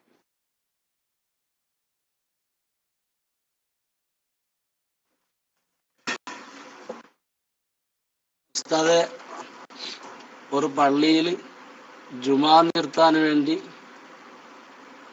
ആ മഹല്ലക്കാരെ 150 ആൾക്കാർ, മഹല്ലത്തിന്റെ ആൾക്കാരുണ്ട്, പുരകളുണ്ട്. അവരെ വിളിച്ചിട്ടാകുമ്പോൾ അവരെല്ലാം വന്ന് ഒരു മീറ്റിംഗ് കൂടി. ആ മീറ്റിംഗിൽ എത്തുമ്പോൾ അവർ 30 ആളാണ് വന്നത്, ബാക്കി ആരും വന്നിട്ടില്ല. അതുകൊണ്ട് ഈ 30 ആളെ കൊണ്ടിട്ട് ജുമാ നിർത്തിയാലോ അല്ലെങ്കിൽ എല്ലാവരും കൂടെ എന്നല്ല വിശദീകരിച്ചാൽ വേണ്ടി.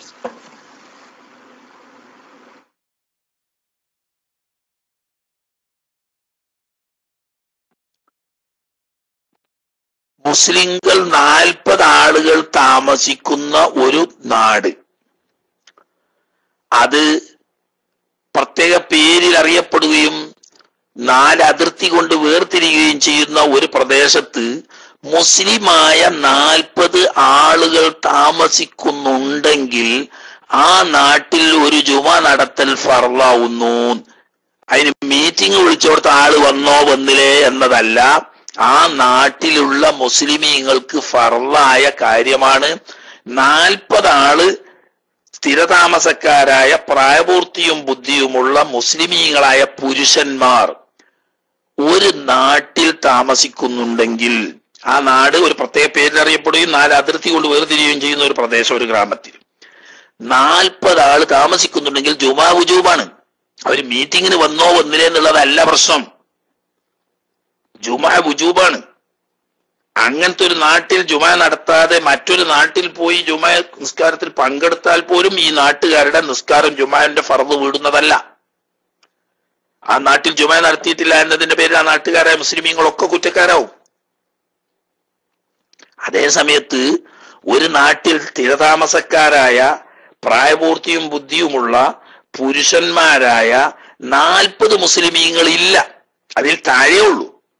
എന്നാൽ പിന്നെ അവിടെ പരിശോധിച്ച് നോക്കുക, ഈ നാട്ടിന്റെ സമീപ പ്രദേശങ്ങളിൽ, അതായത് ഈ താമസിക്കുന്ന നാട്ടിന്റെ അങ്ങേ അറ്റത്ത് ഒരാൾ പോയി നിൽക്കുക, എന്നിട്ട് തൊട്ട് സമീപത്തെ പ്രദേശത്ത് ജുമാ നടക്കുന്ന നാട്ടിന്റെ ഈ ഭാഗത്തൊരാൾ വന്ന് നിൽക്കുക.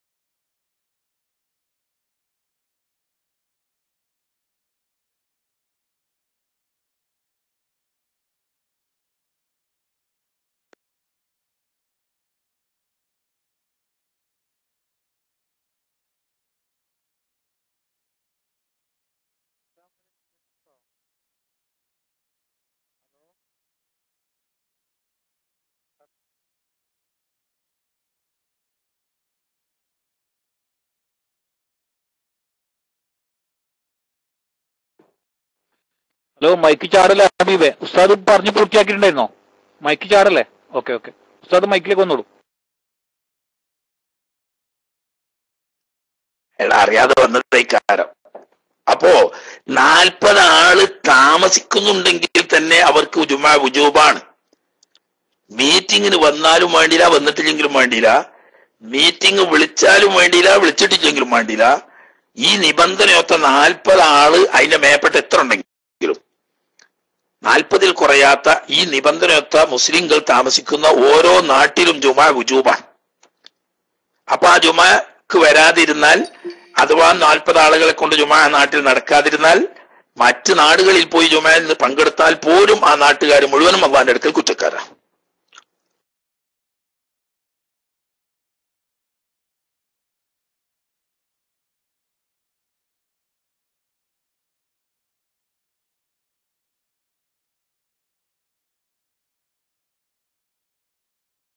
ബൈക്ക് എടുത്തോളൂ. ഞാൻ ബൈക്ക് വിട്ടാ പിന്നെ നിങ്ങൾക്ക് എടുത്തൂടെ? രണ്ടാളുകൂടി ഉണ്ടല്ലോ കൈവക്കി നിൽക്കുന്ന അവര്. വേണം മൈക്ക് എടുത്തോളി, എന്നിട്ട് വേണം ദുആ ചെയ്യാം.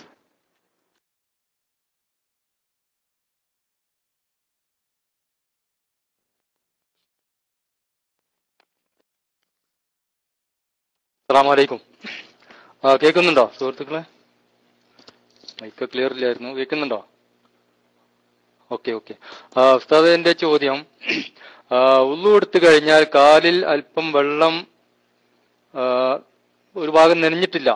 അപ്പൊ അത് അതിന്റെ ആളോട് അതിനെപ്പറ്റി ഉണർത്തിയപ്പോഴേ വീണ്ടും അയാൾ ചെന്നിട്ട് തലക്കെന്നാണ് ഉളു തുടങ്ങിയത്. അപ്പൊ ആ ഉളു എടുത്ത ഭാഗം, അയാൾ കഴുകാത്ത ഭാഗം മാത്രം കഴുകിയാൽ മതിയോ, അതോ തലക്കുന്നതിന് ഉളു എടുക്കണോ എന്നുള്ള ഒരു ചോദ്യമാണ്. അതിന് മറുപടി തന്ന വളരെ ഉപകാരപ്രദമായിരുന്നു. അസ്സലാമു അലൈക്കും.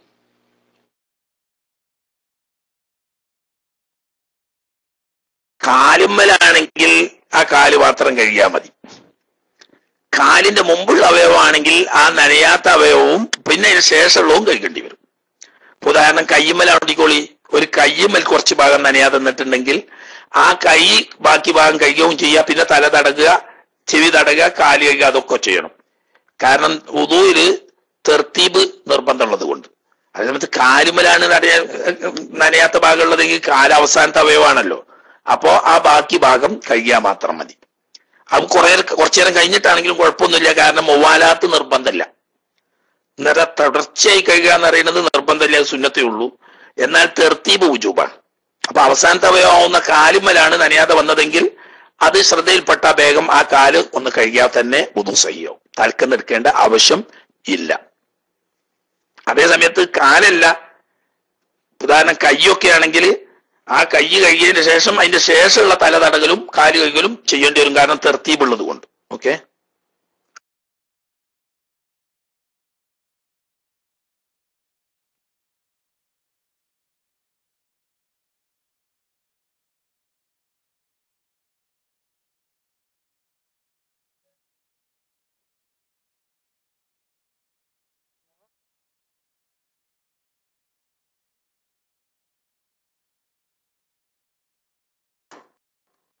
ഹലോ, അസ്സലാമു അലൈക്കും വറഹ്മത്തുള്ളാഹി വബറകാതുഹു.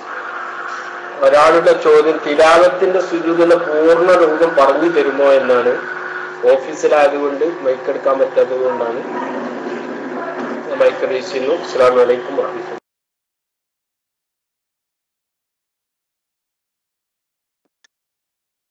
തിലാവത്തിന്റെ സുജൂദ് നിസ്കാരത്തിലാണെങ്കിൽ ആ ആയത്ത് ഓതി പൂർത്തിയായ ഉടനെ നിയ്യത്ത് മനസ്സിലുണ്ടാകുന്നത് സുന്നത്താണ്, നിർബന്ധമില്ല. തിലാവത്തിന്റെ സുജൂദ് ചെയ്യുന്നു എന്ന നിയ്യത്ത് കൽബിൽ കരുതി അല്ലാഹു അക്ബർ എന്ന് തക്ബീർ ചൊല്ലി ഒരു സുജൂദ് ചെയ്യുക. സുജൂദിൽ, സാധാരണ സുജൂദിൽ നമ്മൾ ചൊല്ലുന്ന സുബ്ഹാന റബ്ബിയൽ അഅ്ല വബിഹംദി എന്ന് ചൊല്ലിയാലും മതി. ഇനി അല്ലാഹുമ്മ ലക സജദ്തു എന്ന് തുടങ്ങുന്ന ആ തസ്ബീഹ് അതും ആവാം. എന്നിട്ട് ഒരു സുജൂദ് ചെയ്ത് കഴിഞ്ഞ് നേരെ സുജൂദിൽ നിന്നിട്ട് അല്ലാഹു അക്ബർ എന്ന് തക്ബീർ ചൊല്ലി നൃത്തത്തിലേക്ക് തന്നെ വരികയും പിന്നീട് അല്പം കൂടി ഓതിയതിനു ശേഷം റുക്കൂയിലേക്ക് പോവുകയും ചെയ്യലാണ് സുന്നത്തായ രീതി. ഇത് നിസ്കാരത്തിലാണെങ്കിൽ അത്രയേ വേണ്ടൂ. നിസ്കാരത്തിലല്ലാതെ നമ്മൾ ഓതിക്കൊണ്ടിരിക്കുകയാണെങ്കിൽ ഈ ആയത്ത് ഓതി പൂർത്തിയാകുമ്പോൾ തിലാവത്തിന്റെ സുജൂദ് ചെയ്യുന്നു എന്ന നിയ്യത്ത് ചെയ്തുകൊണ്ട്, നിയ്യത്ത് നിർബന്ധമാണ്,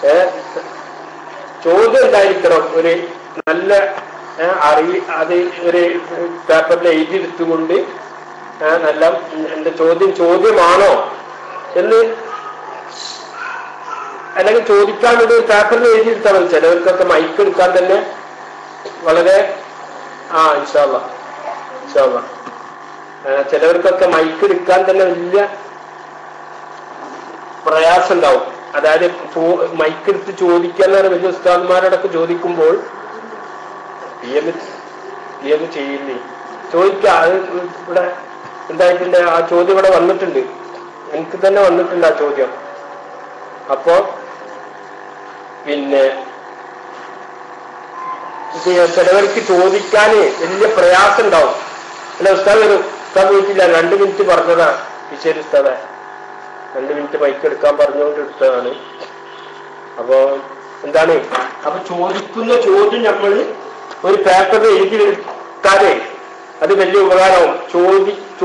ചോദ്യമായിരിക്കണം. ചിലവർ സാധാരണക്കാരാവുമ്പോൾ ചിലപ്പോൾ ചോദിക്കാന് അറിഞ്ഞുകൊള്ളണമെന്നില്ല. അതുപോലെ തന്നെ അതെ ഇപ്പൊ ഒരു 2 മിനിറ്റ് ചോദിച്ചു, ചിലപ്പോ മൂത്രയിക്കാനോ അത്യാവശ്യമൊക്കെ ഉണ്ടാവുമല്ലോ, പറയാൻ പറ്റൂല, ചിലപ്പോ ഫോൺ വന്നതാന്നും അറിയില്ല. അപ്പൊ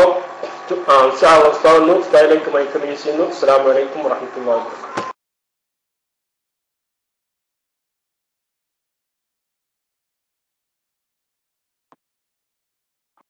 ഒന്ന് പുറത്തിറങ്ങണ്ടേ തൊളി കുറച്ച് സമയം കൂടി ദുആ കീശിരിയ നാളെ വരക്കണം. നാളെ തിങ്കളാഴ്ചയല്ലേ? തിങ്കളാഴ്ചയായിട്ട് നല്ല ദിവസം നോക്കിയിട്ട് ഇൻഷാ അല്ലാഹ് നാളെ നമുക്ക് ഖത്തം ദുആ ഇറക്കാം. ബഹുമാനപ്പെട്ട തങ്ങളുപ്പാപ്പാന്റെ ഉമ്മാമന്റെ പേരില് ഞാൻ ഓതിയ സ്വന്തം ഒരു ഖത്തമുണ്ട്. അല്ലാതെ ഇവിടെ കുറെ ആളുകൾ ഏറ്റെടുത്ത ഖത്തമുകളുണ്ട്. മറ്റൊരു ഏതാണ് ചെറൂർ അബ്ദുള്ള ഹാജോ അവരുടെ ഉമ്മാന്റെ പേര് ഉണ്ട്. അതൊക്കെ ഇൻഷാ അല്ലാഹ് നമുക്ക് നാളെ ദുആ ചെയ്യാം. ഇന്ന് കുറച്ച് സമയം കൂടി ബാക്കിയുണ്ട്. ഉള്ള സമയത്ത് ഇൻഷാ അല്ലാഹ് ബാക്കി ചോദ്യകർത്താക്കൾക്ക് ചോദ്യം ചോദിക്കാവുന്നതാണ്. മൈക്കോട്ടെ.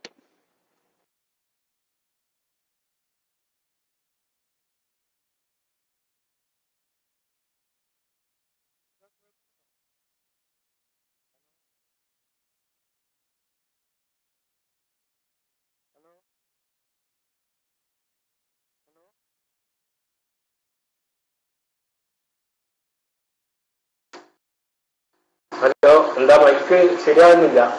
അപ്പൊ ഒരു ചോദ്യം ഉള്ളത്, പിന്നെ ഒരു സ്ത്രീ ഇഹ്റാം ചെയ്തതിന് ശേഷം ഹൈദ് ഉണ്ടായാൽ എന്താണ് ചെയ്യാന്നൊരു ചോദ്യമുണ്ട്. ഇഹ്റാം ചെയ്തതിന് ശേഷം ഹൈദ് ഉണ്ടായാൽ എന്താ ചെയ്യാന്ന് ഒരു ചോദ്യം ചോദിച്ചിട്ടുണ്ട്. Mic release.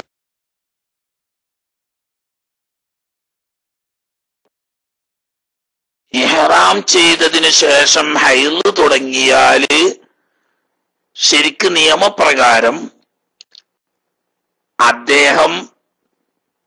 ആ സ്ത്രീ ഇഹ്റാമിൽ തന്നെ നിലനിൽക്കുകയും ശുദ്ധിയായി കുളിച്ചതിനു ശേഷം തവാഫും സയ്യും ചെയ്ത് മുടി മുറിച്ച് തഹല്ലുലാവുകയും ചെയ്യണം. അതുവരെ ഇഹ്റാമിൽ നിൽക്കണം എന്നാണ് നിയമം. പക്ഷേ ഇഹ്റാം ചെയ്യുന്ന സമയത്ത് ഹൈള് പോലെയുള്ള തടസ്സങ്ങൾ ഉണ്ടാവുകയാണെങ്കിൽ ഞാൻ തഹല്ലുൽ ചെയ്യും എന്ന ഷർത്തോടു കൂടി ഇഹ്റാം ചെയ്യലാണ് നല്ലത്. അത് പ്രത്യേകം സുന്നത്താണെന്ന് ബഹുമാനപ്പെട്ട ഇമാം നവവി റഹ്മത്തുള്ളാഹി അലൈഹി തങ്ങൾ ഈദാഹിൽ ഉണർത്തിയിട്ടുമുണ്ട്. അപ്പൊ അതുകൊണ്ട് ഇങ്ങനെ സാധ്യതയുള്ള സ്ത്രീകളൊക്കെ ഇഹ്റാം ചെയ്യുന്ന സമയത്ത് ഞാൻ ഹൈള് കൊണ്ട് തടസ്സം നേരിടുകയാണെങ്കിൽ തഹല്ലുലാവും എന്ന് ഷർത്ത് വെച്ചുകൊണ്ട് ഇഹ്റാം ചെയ്യലാണ് നല്ലത്. അങ്ങനെ ചെയ്താൽ ഈ ഹൈള് സംഭവിച്ചു കഴിഞ്ഞാൽ തഹല്ലുലാവുന്നു എന്ന നിയ്യത്തോടു കൂടി മുടി മുറിച്ചാൽ തന്നെ ആള് ഇഹ്റാമിൽ നിന്ന് തഹല്ലുലാവും.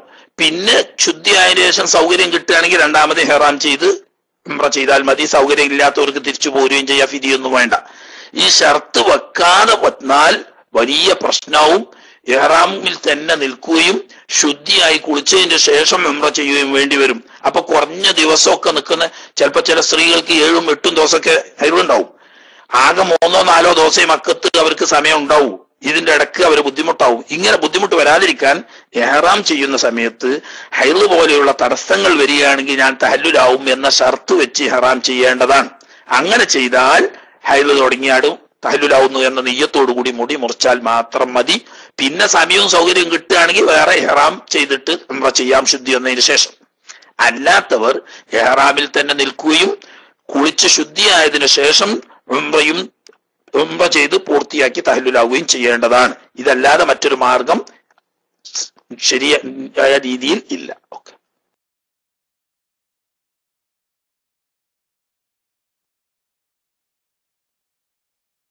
അസ്സലാമു അലൈക്കും വറഹ്മത്തുള്ളാഹി. ഉസ്താദിനോടുള്ള ചോദ്യം, പിന്നെ ഈ പഴയ സ്വർണ്ണാഭരണം കൊടുത്തിട്ട് പുതിയത് വാങ്ങുമ്പോൾ പലിശ വരാതിരിക്കാൻ എന്താ ചെയ്യാന്ന് ചോദിച്ചിട്ടുണ്ട്. ഞാൻ മൈക്ക് വിട്ടു. ഇൻഷാ അല്ലാഹ്.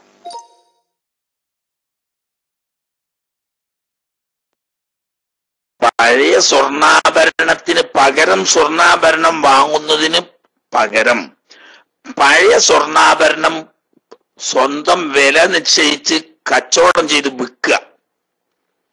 എന്നിട്ട് പുതിയ സ്വർണ്ണാഭരണം തൂക്കം നിർണയിച്ച് അതിന് വില നിശ്ചയിച്ച് വാങ്ങുക, രണ്ട് കച്ചവടമാക്കി മാറ്റുക. ഇതാണ് പലിശ വരാതിരിക്കാനുള്ള വഴി. അല്ലാതെ പഴയത് കൊടുത്ത് അതിന് പകരം പുതിയത് വാങ്ങുമ്പോൾ എന്തായാലും പലിശ വരും. അത് ഒഴിവാക്കാൻ വേണ്ടി പഴയത് വിലക്ക് വിൽക്കുക, ഒരു കച്ചവടം അങ്ങനെ ചെയ്യുക. പുതിയത് വേറെ വിലക്ക് വാങ്ങുക, അതൊരു കച്ചവടം. രണ്ട് കച്ചവടമാക്കി വാങ്ങുന്നത് ഒരു കച്ചവടം വേറെ, വിൽക്കുന്നത് വേറെ കച്ചവടം, സ്വന്തം വേറെ വേറെ കച്ചവടമാക്കിയാൽ പ്രശ്നമൊന്നുമില്ല. ഓക്കെ.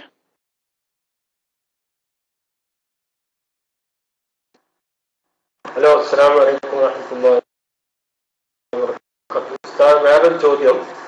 പിന്നെ നിസാബ് എത്തിച്ച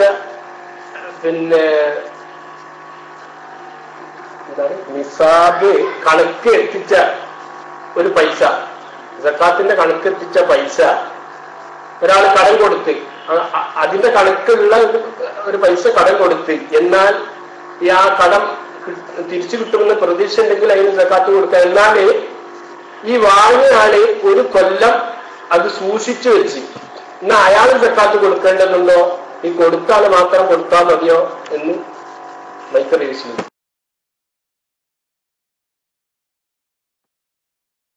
സക്കാത്ത് നിർബന്ധമാവുന്ന തുക ഒരാള് മറ്റൊരാൾക്ക് കടം കൊടുത്തു. അപ്പോ ഈ വ്യക്തിക്ക് ഈ സംഖ്യ കിട്ടാനുണ്ട്. ആ നിരക്ക് കിട്ടാനുള്ള സംഖ്യയുടെ സക്കാത്ത് നിരക്ക് ഒരു കൊല്ലം പൂർത്തിയാകുമ്പോ ഇയാള് സക്കാത്ത് കൊടുക്കൽ വുജൂബാകും. അത് കിട്ടുമ്പോ കൊടുക്കുക, അല്ലെങ്കിൽ ഇപ്പോൾ തന്നെ കൊടുക്കുക, രണ്ടായാലും വുജൂബാകും. അതേസമയത്ത് കടം വാങ്ങിയ വ്യക്തി ആ കാശ് ഉപയോഗിക്കാതെ അയാള് ബാങ്കിലിട്ടു, അതല്ലെങ്കിൽ പെട്ടിയിൽ വെച്ച് ഒരു കൊല്ലം അയാളുടെ ഉടമയിൽ നിന്നാൽ അയാള് സക്കാത്ത് വേറെ കൊടുക്കണം. കാരണം ഇയാള് വായ്പ വാങ്ങി കടം വാങ്ങിയതോടുകൂടി കടം ഇടപാട് ചെയ്ത് ആ കാശ് അയാള് കബൂൽ ചെയ്യലോടുകൂടി അയാൾക്ക് അതിന്റെ മിൽക്ക് വന്നു. അയാളുടെ മിൽക്കിലുള്ള നിസാബ് തികയുന്ന സംഖ്യ ഒരു കൊല്ലം അയാള് സ്റ്റോക്ക് ചെയ്തപ്പോൾ ആ മിൽക്കുള്ള സംഖ്യന്റെ സക്കാത്ത് വുജൂബായി.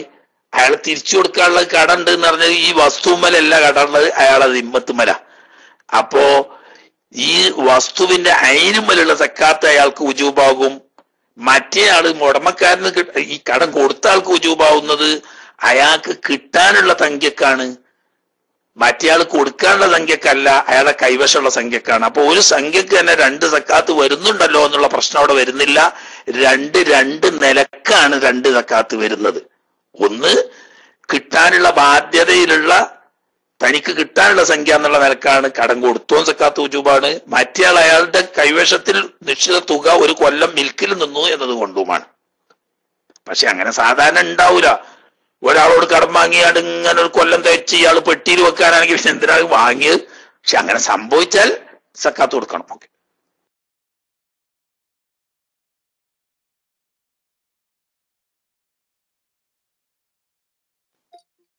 അസ്സലാമു അലൈക്കും. ഉസ്താദ് നേരത്തെ പറഞ്ഞതുപോലെ ആ ഉംറക്ക് ഇഹ്റാം കെട്ടിയ സ്ത്രീ പിന്നീട് ശുദ്ധിയാകുന്നത് വരെ കാത്തു നിൽക്കണം എന്ന് പറഞ്ഞപ്പോൾ ആ സ്ത്രീ നാട്ടിലേക്ക് ശുദ്ധിയാകുന്നതിന് മുമ്പ് തന്നെ നാട്ടിലേക്ക് തിരിച്ചു പോകാൻ നിർബന്ധമുണ്ടെങ്കിൽ, അവളെ വീസ തീരുന്നുണ്ടെങ്കിൽ ആ പെണ്ണ് എന്താ ചെയ്യേണ്ടതെന്ന് ഉസ്താദ് പറഞ്ഞാൽ നന്നായിരുന്നു. മറ്റൊരു കാര്യം, ഈ സൗദി അറേബ്യയിൽ നിസ്കരിക്കുമ്പോൾ അവർ ആദ്യം നിസ്കാരത്തിൽ ഫാത്തിഹ ഓതുമ്പോൾ ബിസ്മി ചൊല്ലാലില്ല. അപ്പോൾ ഷാഫി മദ്ഹബുകാരായ ഞങ്ങൾ എന്ത് ചെയ്യണമെന്ന് ഉസ്താദ് അറിയിച്ചാൽ വളരെ നന്നായിരുന്നു. ശുക്രൻ. അസ്സലാമു അലൈക്കും.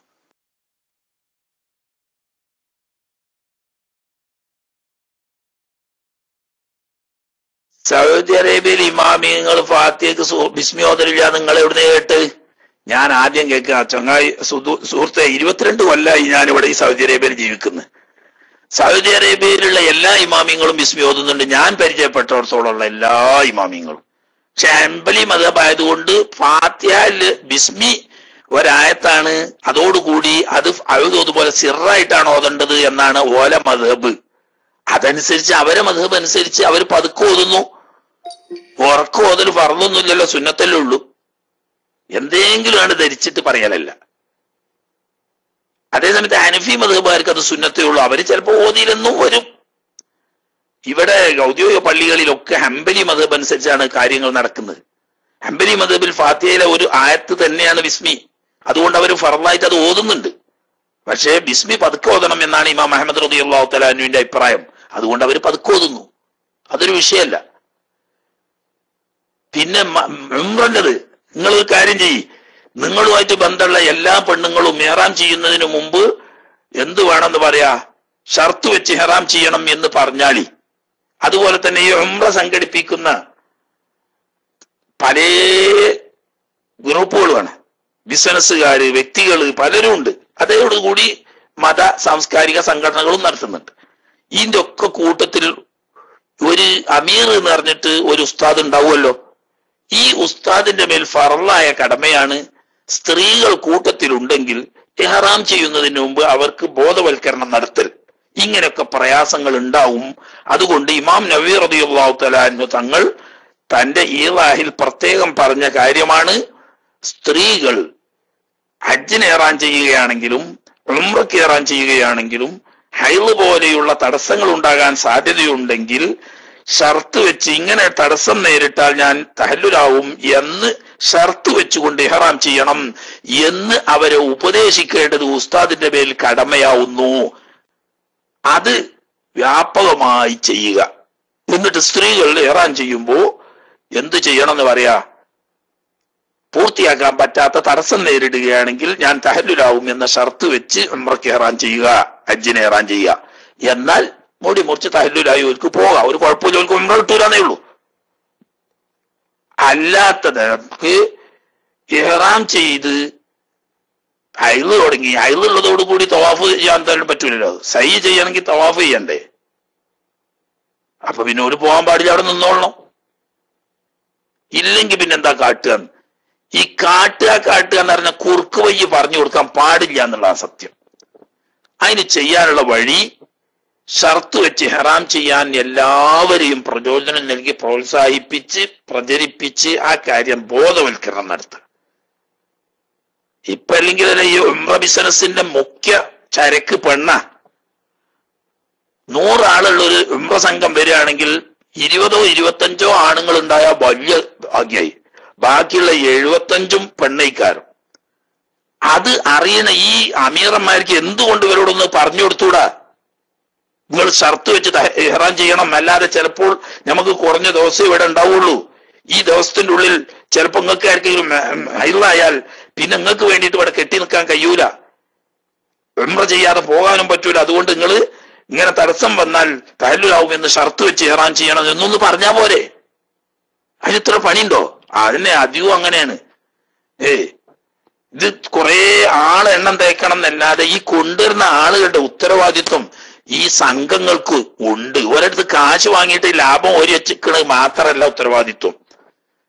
കാരണം 90% ഇത് ബിസിനസ്സുകാരാ നടത്തുന്നത്, മതസംഘടനകളല്ല. നമ്മുടെ സംഘടനകളൊക്കെ എസ് ആണെങ്കിൽ, അതുപോലെ തന്നെ നമ്മളെ അറിയപ്പെട്ട സ്ഥാപനങ്ങൾ ഇപ്പം സഅദിയാണ്, അതല്ലെങ്കിൽ മൈദനാണ്, ഇങ്ങനത്തെ ഒക്കെ ദീനിയായ സുന്നത്ത് ജമാഅത്തിന്റെ സംഘടനകളൊക്കെ ഔദ്യോഗികമായിട്ട് നടത്തുന്ന ഹജ്ജോ ഉംറയൊക്കെ ആണെങ്കിൽ അവിടെ ഉസ്താദന്മാര് അത് പറഞ്ഞ് മനസ്സിലാക്കി കൊടുക്കും. അത് ഉസ്താദന്മാരുടെ ബാധ്യതയാണ്. ബിസിനസ്സുകാർക്ക് ഓർക്ക് കാശ് കിട്ടിയാൽ മതി, ഓർക്ക് ഇതൊന്നും നോക്കേണ്ട ആവശ്യമില്ലല്ലോ. പക്ഷേ അവരും അള്ളാന്റെ അടുക്കൽ മറുപടി പറയേണ്ടി വരും.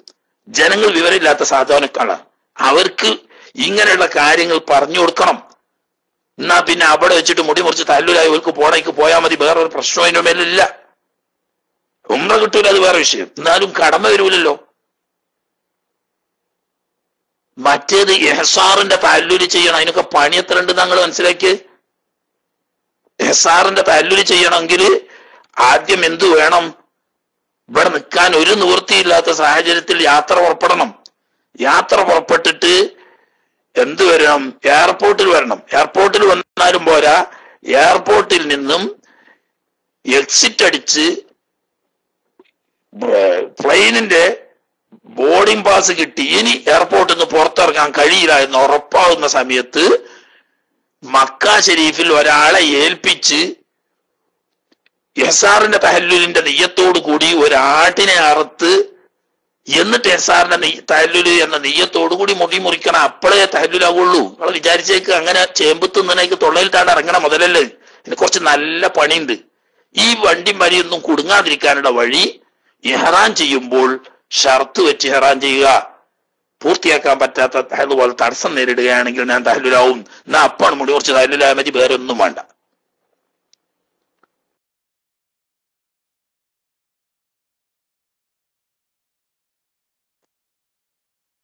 ഹലോ, അസ്സലാമു അലൈക്കും വറഹ്മത്തുള്ളാഹി വബറകാതുഹു. എനിക്ക് വന്നൊരു ചോദ്യമാണ്. ആദ്യത്തെ അത്തഹിയാത്തില് നമ്മൾ ഇബ്രാഹിം സലാത്ത് ചൊല്ലിപ്പോയാൽ അതിന് സാഹിബിന്റെ സുജൂദ് ചെയ്യേണ്ടതുണ്ടോ, അല്ല നിസ്കാരം അതിൽ ബാത്തിലാകോ എന്നുള്ളൊരു ചോദ്യം. പിന്നെ ഒരു ചോദ്യം സക്കാഫി ഉസ്താദ് ചോദിച്ചതാണ്, ഈ ഫതഹുൽ മുഈനിന്റെ മുസന്നിഫ് ആരാണ് എന്നുള്ളൊരു ചോദ്യം കൂടിയുണ്ട്. അത് രണ്ടും അടുത്തടുത്തായതുകൊണ്ട് ഞാൻ പറഞ്ഞാൽ അതിന് മൈക്ക് കിട്ടുമെന്ന് അറിയില്ല. ഓക്കെ, അസ്സലാമു അലൈക്കും.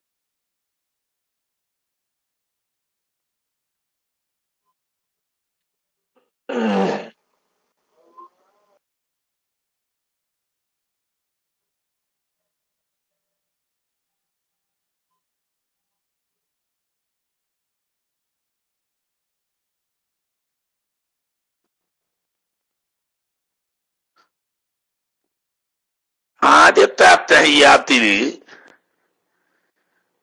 ഇബ്രാഹിമി സ്വലാത്ത് അഥവാ നബി സല്ലല്ലാഹു അലൈഹി വസല്ലമ തങ്ങളുടെയും ആലിന്റെയും പേരിലുള്ള സ്വലാത്ത് ചൊല്ലിയാൽ സഹ്വിന്റെ സുജൂദ് സുന്നത്തുണ്ട് എന്നാണ് ഫതുൽ മുഈനിലൊക്കെ പറഞ്ഞത്. തൊഹ്ഫയിലും പറഞ്ഞിട്ടുണ്ടത്. പക്ഷെ മഅ്മൂമാണെങ്കിൽ പ്രശ്നമില്ല, ഇമാമ് ചുമക്കും. ഒറ്റക്ക് നിസ്കരിക്കുന്നവനോ ഇമാമോ ആണെങ്കിൽ സഹ്വിന്റെ സുജൂദ് സുന്നത്തുണ്ട്. ഓക്കെ, ഒറ്റക്ക് നിസ്കരിക്കുന്നവനാണ് ആദ്യത്തെ അത്തഹിയാത്തിൽ നബി തങ്ങളുടെ പേരിൽ സല്ലല്ലാഹു പുറമെ കുടുംബത്തിന്റെ പേരിലും സ്വലാത്ത് ചൊല്ലിയത് എങ്കിൽ, അല്ലെങ്കിൽ ഇമാമാണെങ്കിൽ സഹ്വിന്റെ സുജൂദ് സുന്നത്തുണ്ട്. മഅ്മൂമാണ് അങ്ങനെ ചൊല്ലിയതെങ്കിൽ സുജൂദ് ഇമാമ് ചുമക്കും, അയാൾക്ക് കുഴപ്പമൊന്നുമില്ല. ഫത്ഹുൽ മുഈനിന്റെ മുസന്നിഫ് അത് ഇഞ്ഞും അറിയാത്ത മനുഷ്യന്മാർ അള്ളാന്റെ ഭൂമിയിൽ ജീവിച്ചിരിക്കുന്നുണ്ടാവില്ലല്ലോ. അതിന് മാത്രം കാലായില്ലേ പറയാൻ തുടങ്ങിയിട്ട്. ശരിയല്ലേ? ബഹുമാനപ്പെട്ട സൈനുദ്ദീൻ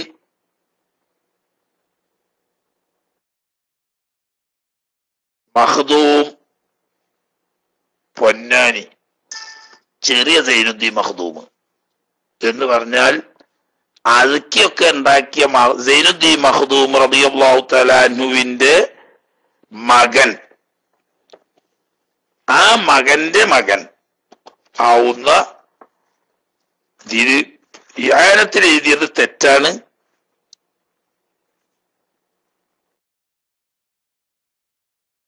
സൈനുദ്ദീൻ മഖ്ദൂമിന്റെ മകന്റെ മകൻ ആയ ബഹുമാനപ്പെട്ട സൈനുദ്ദീനുൽ മഖ്ദൂം റളിയല്ലാഹു തആല അതിനെ പറ്റി തുടക്കത്തിന്റെ അന്ന് വിശദമായി പറഞ്ഞിരുന്നു. അദ്ദേഹത്തിന്റെ താരീഖും പൂർണ്ണനാമവും കുടുംബചരിത്രവും. കുഞ്ഞിപ്പള്ളിയിലാണ് അന്ത്യവിശ്രമം കൊള്ളുന്നത്. മായിക്കടുത്ത കുഞ്ഞിപ്പള്ളി എന്ന് പറയുന്ന സ്ഥലത്താണ് ബഹുമാനപ്പെട്ട മഖ്ദൂം തങ്ങൾ അന്ത്യവിശ്രമം കൊള്ളുന്നത്.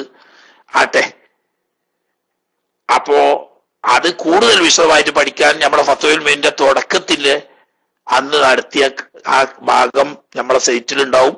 അതൊന്ന് നോക്കിയാൽ അതിനെപ്പറ്റി വിശദമായി കിട്ടും. ഇപ്പൊ ഇതിന് വിശദീകരിക്കാൻ പറ്റാത്ത സമയമാണ്. സമയം ഏതാണ്ട് ബാങ്കിന്റെ തൊട്ടടുത്ത സമയമായിട്ടുണ്ടാവും.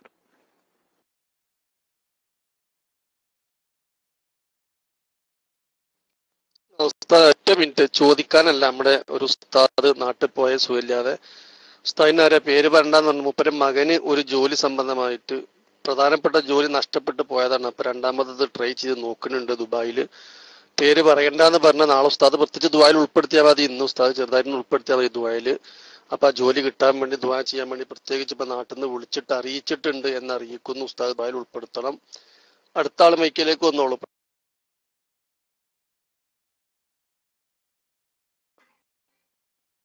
അസ്സലാമു അലൈക്കും. ഉസ്താദെ, ഈ നോമ്പ് തുറക്കുന്ന സമയത്ത് ബാങ്ക് കൊടുത്ത ഉടനെ തന്നെ നോമ്പ് തുറക്കണോ, അല്ല ബാങ്കിന്റെ ചെല്ലേണ്ടതല്ല ചെല്ലി ദ്വാരന്ന് ആയത്ത് കുറിച്ച് ഓതിട്ട് അതിന് ശേഷമാണ് തുറക്കേണ്ട നോമ്പ് എന്നുള്ളത് എനിക്ക് പറഞ്ഞാൽ തന്നെ സാർ.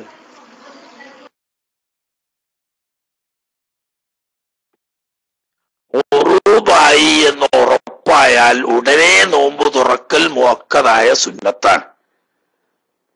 ബാങ്ക് കൊടുത്താലും വേണ്ടിയില്ല, കൊടുത്തിട്ടില്ലെങ്കിലും വേണ്ടിയില്ല. ബാങ്ക് കൊടുക്കുക എന്ന് പറയുന്നത് ഉറൂബായി എന്നതിന് ഉള്ള ഒരു ലന്ന് കിട്ടും. നല്ല വിശ്വസ്തരായ മുഅദ്ദിനാണ് ബാങ്ക് കൊടുക്കുന്നത് എങ്കിൽ അതുകൊണ്ട് ഒരു ലന്ന് കിട്ടും. ഉറപ്പായാൽ ബാങ്ക് കേട്ടാലും കേട്ടിട്ടില്ലെങ്കിലും ഉറപ്പായാൽ ഉടനെ നോമ്പ് തുറക്കലാണ് സുന്നത്ത്. അപ്പൊ മറ്റ് ദിക്റുകള് ദുആകള് തുടങ്ങിയതൊക്കെ കഴിഞ്ഞതിന് ശേഷമല്ല, ഉറൂബായി എന്ന് ബോധ്യപ്പെട്ടാൽ ഉടനെ നോമ്പ് തുറക്കലാണ് സുന്നത്ത്. മനഃപൂർവ്വം പിന്തിക്കത് നല്ലതല്ല.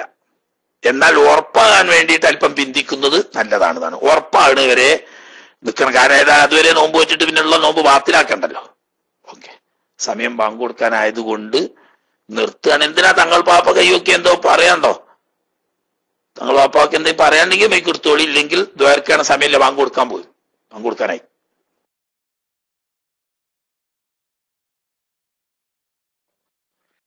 അസ്സലാമു അലൈക്കും വറഹ്മത്തുള്ളാഹി. ഉസ്താദ് ദുആ ചെയ്യാൻ വേണ്ടിയിട്ടാണ്. എന്റെ സുഹൃത്ത് ഇവിടെയുള്ള ഒരു റസാഖ് സക്കാഫി എന്ന് പറയുന്ന ഖത്തറിലാണ്. അപ്പൊ അദ്ദേഹത്തിന്റെ അമ്മായിയുടെ ഭർത്താവ് എന്ന് പറഞ്ഞാൽ ഉപ്പാന്റെ പെങ്ങളെ ഭർത്താവ് എന്തോ പെട്ടെന്ന് വീണിട്ട് എന്തോ ഞരമ്പ് കംപ്ലൈന്റ് ആയിട്ടോ എന്തോ ഒരു പ്രത്യേക വിഷയത്തിലാണുള്ളത്. അദ്ദേഹത്തിന് എന്തോ പ്രോബ്ലം ഉണ്ടെന്ന് അറിഞ്ഞു. എന്തോ വിഷയം എന്താ പറയാ, മെന്റൽ പ്രോബ്ലം ആയിട്ട് മാനസിക നില തെറ്റിയ രീതിയിൽ. അപ്പൊ പ്രത്യേകം ദുആ ചെയ്യാൻ വേണ്ടിയിട്ട് പ്രത്യേകം ഏൽപ്പിച്ചിട്ടുണ്ടായിരുന്നു. ഇവിടെ നമ്മുടെ സജീവപ്രവർത്തന സുഹൃത്താണ്.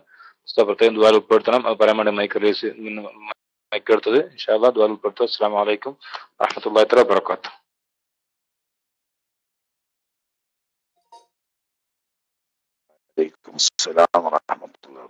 സമയം വളരെ അതിക്രമിച്ചു. അല്ലാഹു സുബ്ഹാനഹു വ തആല ഇൽമിന്റെ മജ്ലിസിന്റെ ബർക്കത്ത് കൊണ്ടും അവൻ ആദരിച്ച എല്ലാ അമ്പിയാക്കളുടെയും ഔലിയാക്കളുടെയും സ്വാലിഹീങ്ങളുടെ ഹഖ് ബർക്കത്ത് കൊണ്ട് നമ്മുടെയൊക്കെ എല്ലാ ഹൈറായ മുറാദുകളും അല്ലാഹു തആല ഹാസിലാക്കി തരുമാറാകട്ടെ.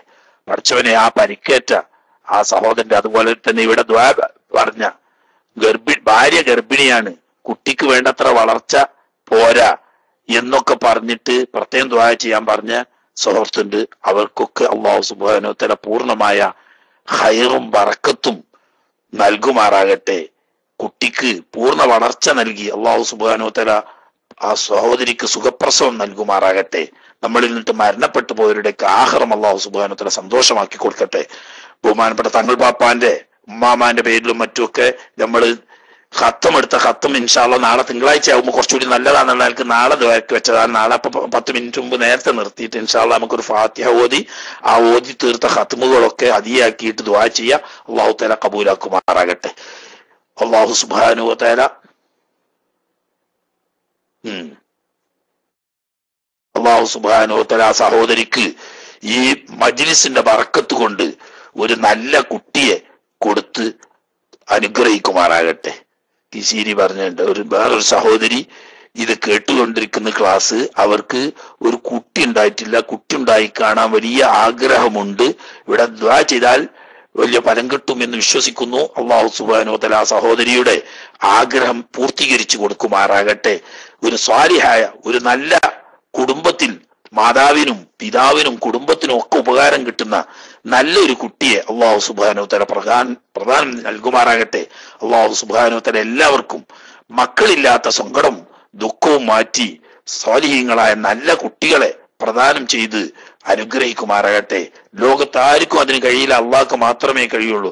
സർവശക്തനായ അള്ളാഹുവെ, ഈ ഇൽമിന്റെ മജ്ലിസിൽ ആഗ്രഹം പ്രകടിപ്പിച്ചുകൊണ്ട് ദുആക്ക് ഉത്തരം കിട്ടുമെന്ന പ്രതീക്ഷയോടുകൂടി ദുആ ചെയ്യാൻ പറഞ്ഞ ആ സഹോദരിയുടെ ആഗ്രഹം നീ പൂർത്തീകരിച്ചു കൊടുക്കണേ റഹ്മാനെ. അവർക്ക് നീ നല്ല ഒരു കുട്ടിയെ കൊടുത്തുകൊണ്ട് സന്തോഷിപ്പിക്കണേ റബ്ബേ. ഖൈറിന് അവർക്കും ഞങ്ങൾക്കും നീ തൗഫീഖ് ചെയ്യണേ റഹ്മാനെ. ഞങ്ങളുടെ ദുന്യാവിലും ആഖിറത്തിലുമുള്ള എല്ലാ പ്രയാസങ്ങളിൽ നിന്നും രക്ഷപ്പെടുത്തണേ തമ്പുരാനെ. ദുന്യാവിലും ആഖിറത്തിലും സുഖവും സന്തോഷവും നൽകണേ അല്ലാ. ഖൈറിന്റെ അഹ്ലുകാരിൽ ഞങ്ങളെ നീ ഉൾപ്പെടുത്തണേ തമ്പുരാനെ. ആഖിബത്ത് നന്നാക്കി തരണേ അല്ലാ. നാളെ സ്വർഗ്ഗലോകത്ത് നിന്റെ അമ്പിയാക്കൾ ഔലിയാക്കൾ സ്വാലിഹീങ്ങളോട് കൂടി ഒരുമിച്ച് കൂടി നിന്റെ ലിഖാ കണ്ട് ആനന്ദിക്കാനുള്ള സൗഭാഗ്യം തരണേ അല്ലാ. അതുപോലെ ഞങ്ങളെ ഉപ്പാപ്പമാര്, ഉമ്മാമ്മമാര്, ഉമ്മവാപ്പമാര്, അമ്മോശന്മാര്, അമ്മായിമ്മമാര്, ഭാര്യ മക്കള്, സഹോദര സഹോദരിമാർ, കൂട്ടുകുടുംബങ്ങള്, ഉസ്താദന്മാര്, മശായിഖന്മാര്, ശിഷ്യന്മാര്, ശരീക്കന്മാര്, ഭക്ഷണം തന്നവര്, വസ്ത്രം തന്നവര്, മറ്റ് സഹായ സഹകരണങ്ങൾ ചെയ്തു തന്നവര്, ഞങ്ങളോട് ദുആ വസിയത്ത് ചെയ്ത, ഞങ്ങൾ ദുആ വസിയത്ത് ഏറ്റെടുത്ത എല്ലാ മുഅ്മിനീൻ മുഅ്മിനാത്തുകളെയും അല്ലാഹുവേ ഈ കൂട്ടത്തിൽ നീ ഉൾപ്പെടുത്തണേ റബ്ബേ. അവരുടെയും ഞങ്ങളുടെയും എല്ലാ ഹൈറായ നല്ല ഉദ്ദേശങ്ങളും നീ പൂർത്തീകരിച്ചു തരണേ അല്ലാഹ്. രണ്ടു വീട്ടിലും സലാമത്ത് തരണേ റഹ്മാനെ. റബ്ബനാ തഖബ്ബൽ മിന്നാ ഇന്നക അൻത സമീഉൽ അലീം വതുബ് അലൈനാ ഇന്നക അൻത തവ്വാബുർ റഹീം واغفر لنا يا غافر المذنبين وارحمنا برحمتك يا ارحم الراحمين بفضل صلى الله على محمد صلى الله عليه وسلم صلى الله على محمد صلى الله عليه وسلم اللهم صل على محمد يا رب صل عليه وسلم وصل على جميع الانبياء والمرسلين والحمد لله رب العالمين. دعاء وصية. السلام عليكم ورحمة الله وبركاته.